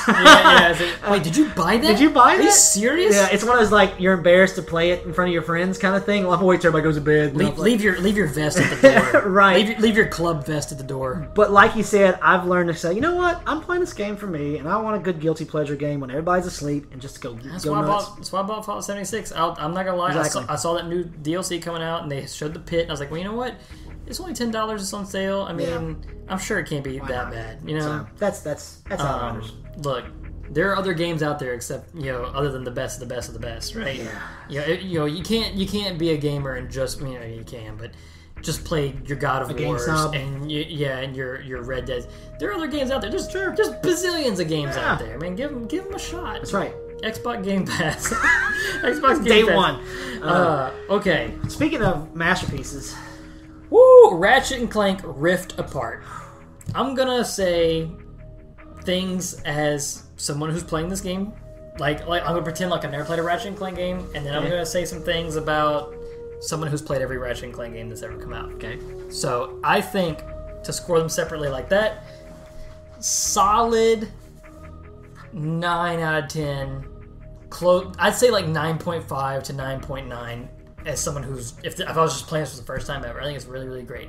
It has a couple flaws, but as someone who's played every Ratchet and Clank game before this, I'd say more like 8.5. So I could 100% agree with you. I'm going to go ahead and say, I was going to say 10 out of 10. It's good. For someone that does, as me, someone that doesn't play the Ratchet and Clank games. Now, but I do understand that every Ratchet and Clank game's got a beautiful set piece for its console, for its generation. Now, look, I'm not going to sit here and tell you Ratchet and Clank Going Commando is better than this game or anything like that. This, from a technical standpoint, from level design, from presentation, from the way the guns feel, the gameplay, the moment-to-moment action in this game is unparalleled compared to the old games. I am so glad that Sony's like, hey, 5 only, guys. This game is just not where it needs to be for 4. Makes you want to pay $70 for it, huh? Yeah. I am so glad they didn't do this the 4/5 version, because that game would have not. Let me get my basic complaints out of the way. Okay, sure. So really the things that aggravated me the most. Okay. First thing, main thing, is that when you get the dinosaur and you can fly, you got to go collect the little giblets for it, right? Yeah. Forget it's like little stones or whatever. You're collecting the stuff, right? And then you start to see things like, oh wow, these are way up in the sky. How am I supposed to get those? And then it doesn't really tell you as you turn them back in, because I'm like, I'm only coming back once I have all 100. Yeah. And so I eventually gave up because I was like, I can't reach these. Yeah. And so then she's like, oh yeah, by the way, she can fly now. I was like, oh well, that's how I get the ones. And then so I start flying around, and then there's ones that are like connected to buildings, and I was like swooping and hitting them. I was like, do I need to shoot them? Do I need to get down and shoot them and knock them loose? It didn't say anything. I couldn't freaking get them. Yeah. And then I was like, well, whatever. I give up. I'm gonna go play the main story again, because I like to complete the planets as I go. I was doing the same thing. And then I turned them on. He's like, oh yeah, by the way, she can shoot fire now. So now I was like, oh well, that's what I needed. Yeah, shoot them. Why couldn't they tell me that? Because other than that, this game does a phenomenal job of being completely user friendly, letting you know from the get go, like what everything does. How the game works, what you can do, what you can't do. If you pass up a gold bolt on the map, it'll show you where it is, and you can go back to it even if you don't have the means to traverse that environment to get to it. It's so user friendly, and I love it when games are so user friendly. Every now and again, I want to play a game that's not handholdy, but just on the cusp of, but designed just well into where I'm not struggling to figure out what I need to freaking do. Right. I have a point to that. And now look, I've played Ratchet and Clank games before. I know that there's going to be certain levels I'm going to have to come back to. Yeah. But that particular one just rubbed me the wrong way. Because there was one gold bolt I couldn't get on one planet. And I was like, you know what? I know that I'm probably going to get a special item later. Because, like I said, I played a Ratchet and Clank game. I might need some kind of drilling device. Or maybe I'll come back to this planet later. I don't know. and eventually I progressed in the story. I came back, and it was available. I came back, and it was available for me. You know what I'm saying? So it's not. It's just I'm nitpicking. No. It's a perfectly good nitpick because, and I'll say, and I agree with you. I'll say this to say that I sell the part of something that goes with the PlayStation that's actually away from Ratchet and Clank. In that, so Sargasso, I did the same thing. I knew there was a bolt I needed, and I actually broke the game at one point, getting on the what's it called, the Speedle. Yeah. And I was like in places where I should not have been. Yeah, the game does give you some freedom to like once you get those hover boots. Yeah, man, you can just cruise wherever. I was like passing up like full sections of enemies because I was like boosting as fast as I could and lagging the jumps to where I could just skip sections. But there's a part where like sometimes you'd go to like some of those platforms that were in the acid, and I would just hit an invisible wall, like not Ratchet, Rivet would hit that wall. So like I was like, okay, well, what the heck? And so I tabbed out, and I remembered that the achievement tabs have the little tutorials. This game does that. Oh, the PlayStation Plus, the helper stuff. I cheated. I totally use all the. I use it. Cheating, but one of those things was like, I was like, wait, let me click on this. I was like, it's like 60% gold bolts. And I clicked on it, and it's a little mini video. And it'll show you where you need to go. What's her name? Flying on the mount and shoot. I was like, oh, I can't fly that yet. I'll come back. So like that's not a Ratchet and Clank because I agree with you. That's a PlayStation feature, by the way. Yes, but I was saying that to say I agree with you in the sense of Ratchet and Clank as a game. Yes, I agree with you. But in the sense of that's a really cool selling point for PlayStation, and I hope more do that. It'll probably only be Sony first party. It's not cheating because they gave the tools. It's the same as looking it up on YouTube. Right. What's the difference? It's just saving you way more time. And I appreciate the devs said, "Hey, here, we'll make a guide for all these, make mini clips." So that was really cool that they did that. And I use it a lot. Other than that, I have a couple. We'll do the story. The story's nothing like super special. No. But weapons. I love the weapon. What is a Ratchet and Clank game without good weapons? Yeah. Right? There's always been crazy good weapons in Ratchet and Clank, and I think that's a little bit of a detriment because these guns are good.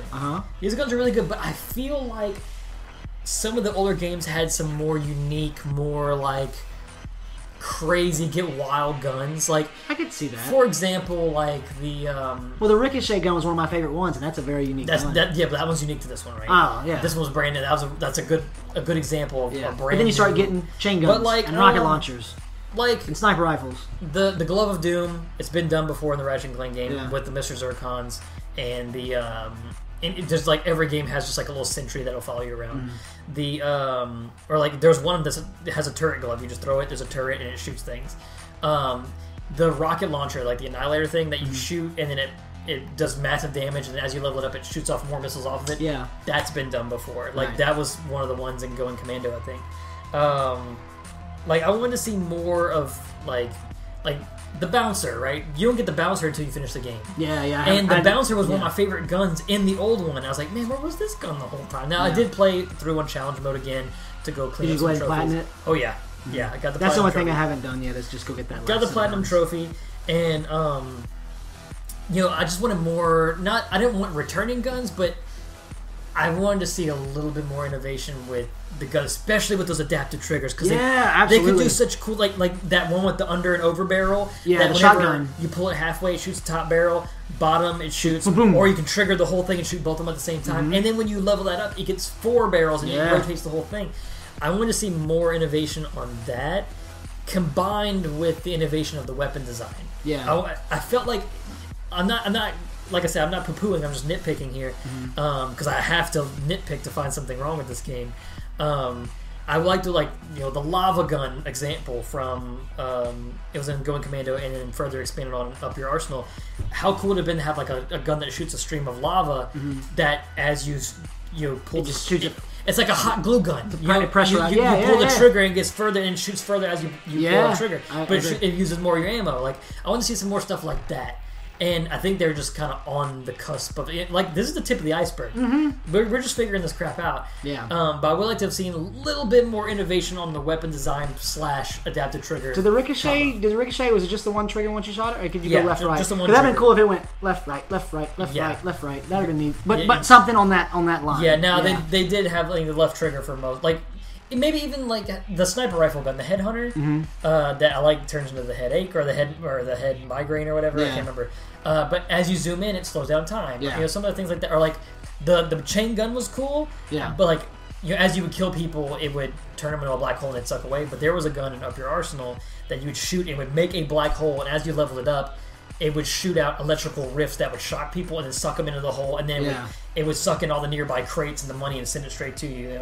Stuff like that, or like the Quackinator or the Sheepinator. Yeah. Stuff like that. Guns. And then the puzzles were fine. Yeah, logic puzzles for Clank was really cool. I did like to see... and then Gizmo's little mini games. They had way more gadgets in the older games. Like, they had this one thing where you were melting water and freezing water to make platforms and swim. There really is not a lot of swimming in this game. No. There's a part where you walk underwater, but the swimming kind of got cut. Yeah. And the swimming was kind of like a big thing in the older ones as well. Other than that, phenomenal level design. Oh my gosh, so good.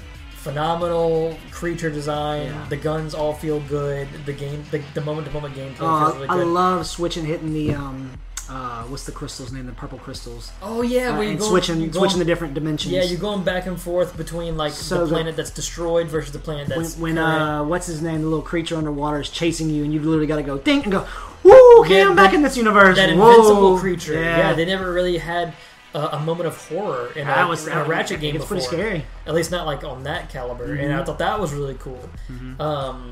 Story-wise, it's Clank is celebrating his friendship with Ratchet, and he has a Dimensionator. Yeah. So it goes wrong, of course, and Dr. Nefarious uses it to go to a dimension where he always wins, and that's where Emperor Nefarious lives. And I think that's also where Rivet lives as well. I think the Kit Rivet is the biggest twist / neat part of that story, I think. Being that... Yeah, so we saw, there's a Clank equivalent with Kit, and there was a point in the story, I told you about it, where like they kind of get separated, they kind of get flip-flopped. I was like, if Clank goes with Rivet to her place, and Kit goes back to Ratchet with to their... Yeah. I'm going to be pissed. Yeah. It's called Ratchet and Clank. Yeah, I know. No, but I'm not trying to be like a gatekeeper or anything, but I just didn't want to see that because I love the dynamic that you know and love. Right. And so, the story... Rivet finds Clank, and then he's looking for Ratchet, and then eventually they cross paths, and they have to team up to take out Emperor Nefarious, because Emperor Nefarious, he always wins. No joke. He always wins, whereas Dr. Nefarious is always losing and doing stupid. It's a goof. Yeah, exactly. Can we talk about just some of the humor that Ratchet and this, like, there was moments in the movie remake, the 16 Ratchet and Clank, I was like, eh. But there were some moments where I was like, I laughed out loud and said, like, what? I was like, nothing, I got it. Like the part where he's sneaking up, he's like, Clank, and he sees it, and Nefarious spins around and he goes, shh, what? He just slaps the crap out of him. Dude, there's a lot of really good humor, even in the old games. Yeah. I gotta find some of these cutscenes to send to you, because they were so good. If they ever do like a HD, I will, or just like a remaster, because I have the remaster on PS3. But if they do a trilogy pack, you got to pick those up. The dinosaur where you go through the pirate level and like the terrifying yeah, we didn't feed him. or there's other one where he's like, this part's broken, just go on. Just go on. There was kind of a lack of mini games of course I'm comparing to the old ones. Like there used to be like hoverboard racing. I remember that one from the movie. Oh yeah, that's right. That's what they did in the last one. There was like hover bikes you could do in Going Commando. Oh, last thing, maybe last nitpick. Okay. Sorry, the arena is kind of lackluster compared to the old ones. Okay. The arenas had way more events. There was like boss battles specifically for that. Like it wasn't repeat boss battles. Yeah. It was boss battles specifically for the arena, especially in Up Your Arsenal. I mean, heck, the arena got so like good. They made a game called Ratchet Deadlocked, which is the format. That is literally just a game about being in the arena setting, and it was good. It was a decent game. But this one, it was just like because you didn't even get to play as Ratchet in the arena. No, it's always Rivet. Only Rivet. And I was like, man, I really would have liked to seen just like I don't know, maybe like flip flopping between the two on the same level or something. But just comparing it to the old arenas. Yeah, see, I don't have that. I felt like it could have been a little bit more, but it's more concise this way. I feel like. Yeah. I feel like it's it's like that for a reason. Yeah. But other than that, story wise, I do have some not complaints, but like, I hate to sound like I'm poo-pooing, but I don't know where they're going. Like, right, so okay, no, I Ratchet and Clank 1. Yeah. the last game that came out that's based on the movie, that's based on the game. It's a reboot of the first game. Yeah. Going Commando is the second game, right? So back in the PS2 days, Ratchet and Clank, Going Commando, Up Your Arsenal, Deadlocked. And there were some PSP games in there somewhere. There was Secret Agent Clank and Size Matters. And then after that, there was Future Tools of Destruction, Quest for Booty, and Crack in Time, all this stuff. All that is undone. None of that matters. None of that matters because this was rebooted, right? Going Commando never happened. Up Your Arsenal never happened. None of that stuff ever happened. And like, you know, Captain Quark has a lot to do with Up Your Arsenal. And so it's kind of a big deal that Ratchet sees a Lombax. It's like, oh, it's another Lombax. We saw another Lombax in Going Commando. We saw another Lombax in Crack in Time. We've seen a lot of Lombaxes. Yeah. But now it's like, it's kind of undone. So where are those Lombaxes at? Yeah. Because he wants to find the Lombaxes. And maybe they're going to come back in the sequel, or I don't know. But like, you know how Kit turns into the big super... Yeah. Clank did that in Going Commando. Oh, did he? He turned the big... Because she's like, oh, I was a warbot. Clank was a warbot. Okay. Yeah, and in Going Commando, you turn this big... And you have like these big Godzilla battles and these little tiny planets. There's like Mario Galaxy-sized planets. Cool. And you walk around and you're fighting these big monsters. And then like Secret Agent Clank happened in Up Your Arsenal. See, I didn't know that. I didn't know. All these things happen. And so I was like, oh, this is cool to see. They're kind of redoing it in a different way. But I was like... What about Clank? Is Clank gonna turn into a giant warbot? Yeah. He didn't turn it to where like he couldn't control himself or anything, but it happened. Yeah. Like in one of the last battles in Going Commando, or heck, maybe even the first one. I can't remember. I'm starting to blur my lines. He didn't do that in the remake. But not in the remake, no. Yeah, so that we don't know if he does it at all in this universe. Right. So I'm just kind of confused on where they're going with all this. Yeah. Like, is Deadlocked gonna happen again? Are they gonna bring some of these characters back? Are they just undoing it all? As a Ratchet and Clank fan, I just want to know the answers to all those questions. So Ratchet mentioned something about his dad at one point. Did he not? Did I miss that? His dad did something? Yeah, he did. Yeah, he did. Do you think the cartographer that talks to you on... Could that be his dad? Because he mentioned about how his dad mapped or something or did something. I don't know. And then at you're talking about from the Lorbs. The Lorbs, yeah. At the very end, he's like, hey, I gotta go now. We've mapped all these dimensions. We're going to this planet. Maybe so. If you get there, come find me. Now, all these Lombaxes that we've met before, other than the one in the time one, I'm not going to get into that, but like the one from Going Commando, she just shows up and she's like, hey, I'm a female Lombax. And he's like, oh, I need to know more about the Lombaxes. And she's like, oh, I'll tell you more about it later. And nothing they never really did anything with it. Elaborate on it. I mean, she shows back up in some future games very, very briefly, but other than that, But... all that being said, it was a phenomenal game. Loads in like... Oh my gosh. I blink the game's ready. Yes. Voice acting's incredible. Voice acting's amazing. Music's... I love the controller. Like, whenever it's like, hey, I need to go find Club Nefarious, and you can feel the beat, and you can hear it, and as you follow it, it's just like environmental clues to lead you in the direction where you need to go. Yeah.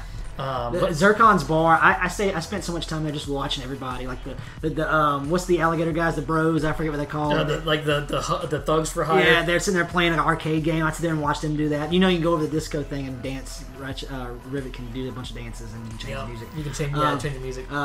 But just I know that if anyone's listening, I know the universes and set pieces in Ratchet and Clank is the staple. I get it, but like.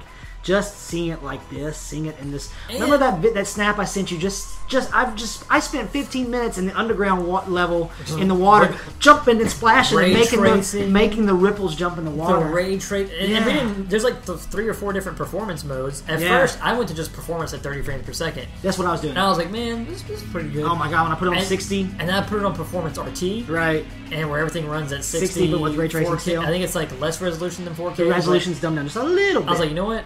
Screw resolution at this point. Oh my gosh. Because this game in particular really benefits from 60 frames per second. Now, you know me, I'm not a graphics snob, but because it's animated like a Pixar like movie. you see like a Pixar movie, it lends itself so well to that. And then also just the gameplay is so much smoother. Yeah.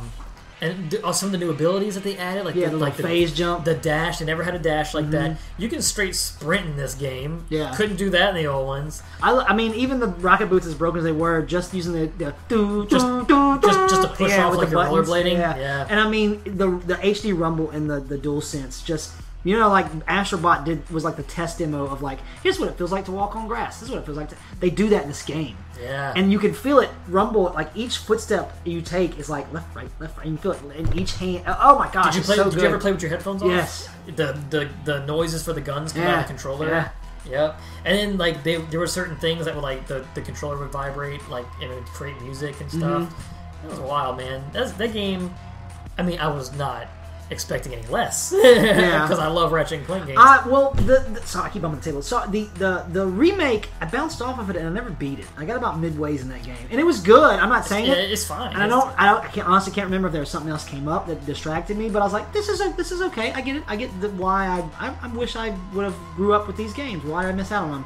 But like, if I'd have played this one first, I would have been like, let me buy all the Ratchet and Clank games because this game. I know it won't be like that, but like, no, they're still really good. I think they hold up. I think for PS2 games, I'm sure. In my personal opinion, they really hold up. I think the first one, not so much. The first one is okay. It's like they weren't super inventive with the weapons yet. Yeah, well, it was just kind of like here's our game mascot platformer shooty bang bang game. And then when people really liked it, and then Going Commando really stepped it up. Like I mean, it was like they upped their arsenal. There you go. There you go. Some people are kind of complaining because they're like, you know, each game subtitle is like a reference, like Going Commando is not wearing underwear, up your arsenal, a crack in time, quest for booty. And they're like, well, Rift Apart. It sounds a little bit like ripped apart. So that might be the thing. The riffs themselves are really cool. I mean, I get the hidden bells and whistles, how the game works. Throwing the teleport and just kind of shooting over there, get behind an enemy. I do think it was and then once again, I'm a hardened Ratchet and Clank veteran. Sure, go ahead. It was a little easy. It was a little bit easy for me. Yeah, I'm sure it was. I played on normal, and then I eventually wanted to kick it back up a little bit because. I mean, it was not, I don't want to say not a challenge, but sometimes I want a game that's just challenging enough. Yeah. You know, I don't want to be struggling, like, I don't want to play Village of Shadows mode on Resident Evil 8. I don't want to ruin it for me. I want to play it kind of how it's intended. Well, the very end, we'll spoil this, the very end, of course, and most, I'm sure the other Ratchets probably did that. The bolts unlock not only the multipliers, but they also unlock cheats. At the very end, you get God mode, you get infinite ammo. I never turned infinite ammo on, just simply because I like the way the game lets you... I turned on infinite ammo just to use the Rhino. Just to spam just drop stuff on everybody's face. Did you use the Rhino? Oh yeah, I used it on the Nefarious battle. Did you upgrade it all the way? No, not yet. Did you know when you upgrade it, and one of the bonuses, the upgrade system, I forgot to talk about that. It's returning from the other one. Sure, yeah, it's the hexagonal. If you're touching the yellow hexes, it gives you the modifier. But one of the bonuses when you make the circle all the way around the nodes and you unlock the special thing, what it does is it warps pieces from other dimensions. You can drop a Thunderjaw from Horizon Zero Dawn. Straight into there. What? And it'll sit there for a second and it'll kind of roar and it'll just kind of dissipate. Yeah. Sly Cooper's van, Jack and Daxter, they show up. That's real. Sly Cooper. That's crazy. The Sly Cooper's friend and the little turtle in the wheelchair, I forget his name, he pops up. All kinds of different things, like from different games show up, which is really cool. That's cool. Like one of the little mascot thingies from Sunset Overdrive. It's an Easter egg gun. Pretty much. And also it's a BFG, clears the screen. Sure. But no, super fun. Yeah. But I liked how I turned the infinite off just because I liked, like, okay, well, I'm out of my ricochet. I guess it gave you the reason to switch to your guns instead of just stick with that one that you always use. I was constantly cycling through guns to switch them. Oh yeah, throw down the little plant gun. Yeah, solidify the some sprinkler. People. Yeah, you know, throw a bunch of shatter grenades. Yeah, shoot a couple blades, have them circle around, throw a Zircon out or whatever. Yeah, Mr. Fun Guy. Yeah, Mr. Fun Guy. Upgrade, like, dude, just upgrading the guns as you go. You feel so incentivized to spend that rare titanium on upgrading your gun, getting it to level 5, so you get that next level. So a shotgun turns into a boomstick, essentially. And that's classic Ratchet. Sure. Yeah, classic. It's returning. Oh man, it's this right now is probably at the top of my game of the year list. It's really good. I mean, we got some bangers coming and it's really good. Supposed bangers coming in October. Let's say that. Yeah, let's plan on them coming out. Let's plan on them coming out. So as of right now, I'm trying to look. I guess I got a note thing of my games of the year so far. Oh, really? You've been taking? I've been taking notes. Not really in order, but just games I've played. So, I mean, the competition so far for Ratchet. Resident Evil. Ratchet and Clank, Valheim, Resident Evil 8, It Takes Two, Hitman 3, Yuffie DLC, and then I put on here that Far Cry 6 is coming out, Back 4 Blood's coming out, Mario Golf, it came out. Yes, it's already out. I want to play that. Supposedly, the Guardians is supposed to come out. Guardians of the Galaxy, Dying Light 2. Yeah. I know you don't care about Battlefield 2042. 1976, 48. It's discotheque. But we've been running along. Oh my gosh. Woo! We broke the 2. We're at the 2 hour mark. I'm going to do some compressing to get this to fit. I'm going to have to go do some apologizing to my wife. Oh man. Dude, we knew it was I told her it was going to be unpacking, but we knew it was a big one. Anyway, our trivia card. Okay, so hit me with that number 1. Question number 1. Mona Sachs is the femme fatale love interest of which video game character? Can I take a guess? No. Max Payne. Oh. And Max Payne 2. Okay. And then question number 2. Who was the first boss in the original Crash Bandicoot? Papu. Papu, that's right. Yeah. He's also the first boss in Crash Team Racing. Yeah. Is he? Yeah, he is. If you do that mode. Yeah, in the adventure mode. Yeah. Anyway, hey, look. Thanks so much for listening. This is a big tired. One. There's a lot, dude. Keeping it under 2 is tough. I want to sleep. It's tough. I got to sleep now. I drink a whole bottle of water. Thanks so much for listening. If you enjoyed the show, please share it with your friends. Yeah. Subscribe to our RSS feed. We try to put out episodes every week. Yeah. I try for the most part. Those Gamer Tales are an episode. One thing I was going to talk about is, here's a little preview.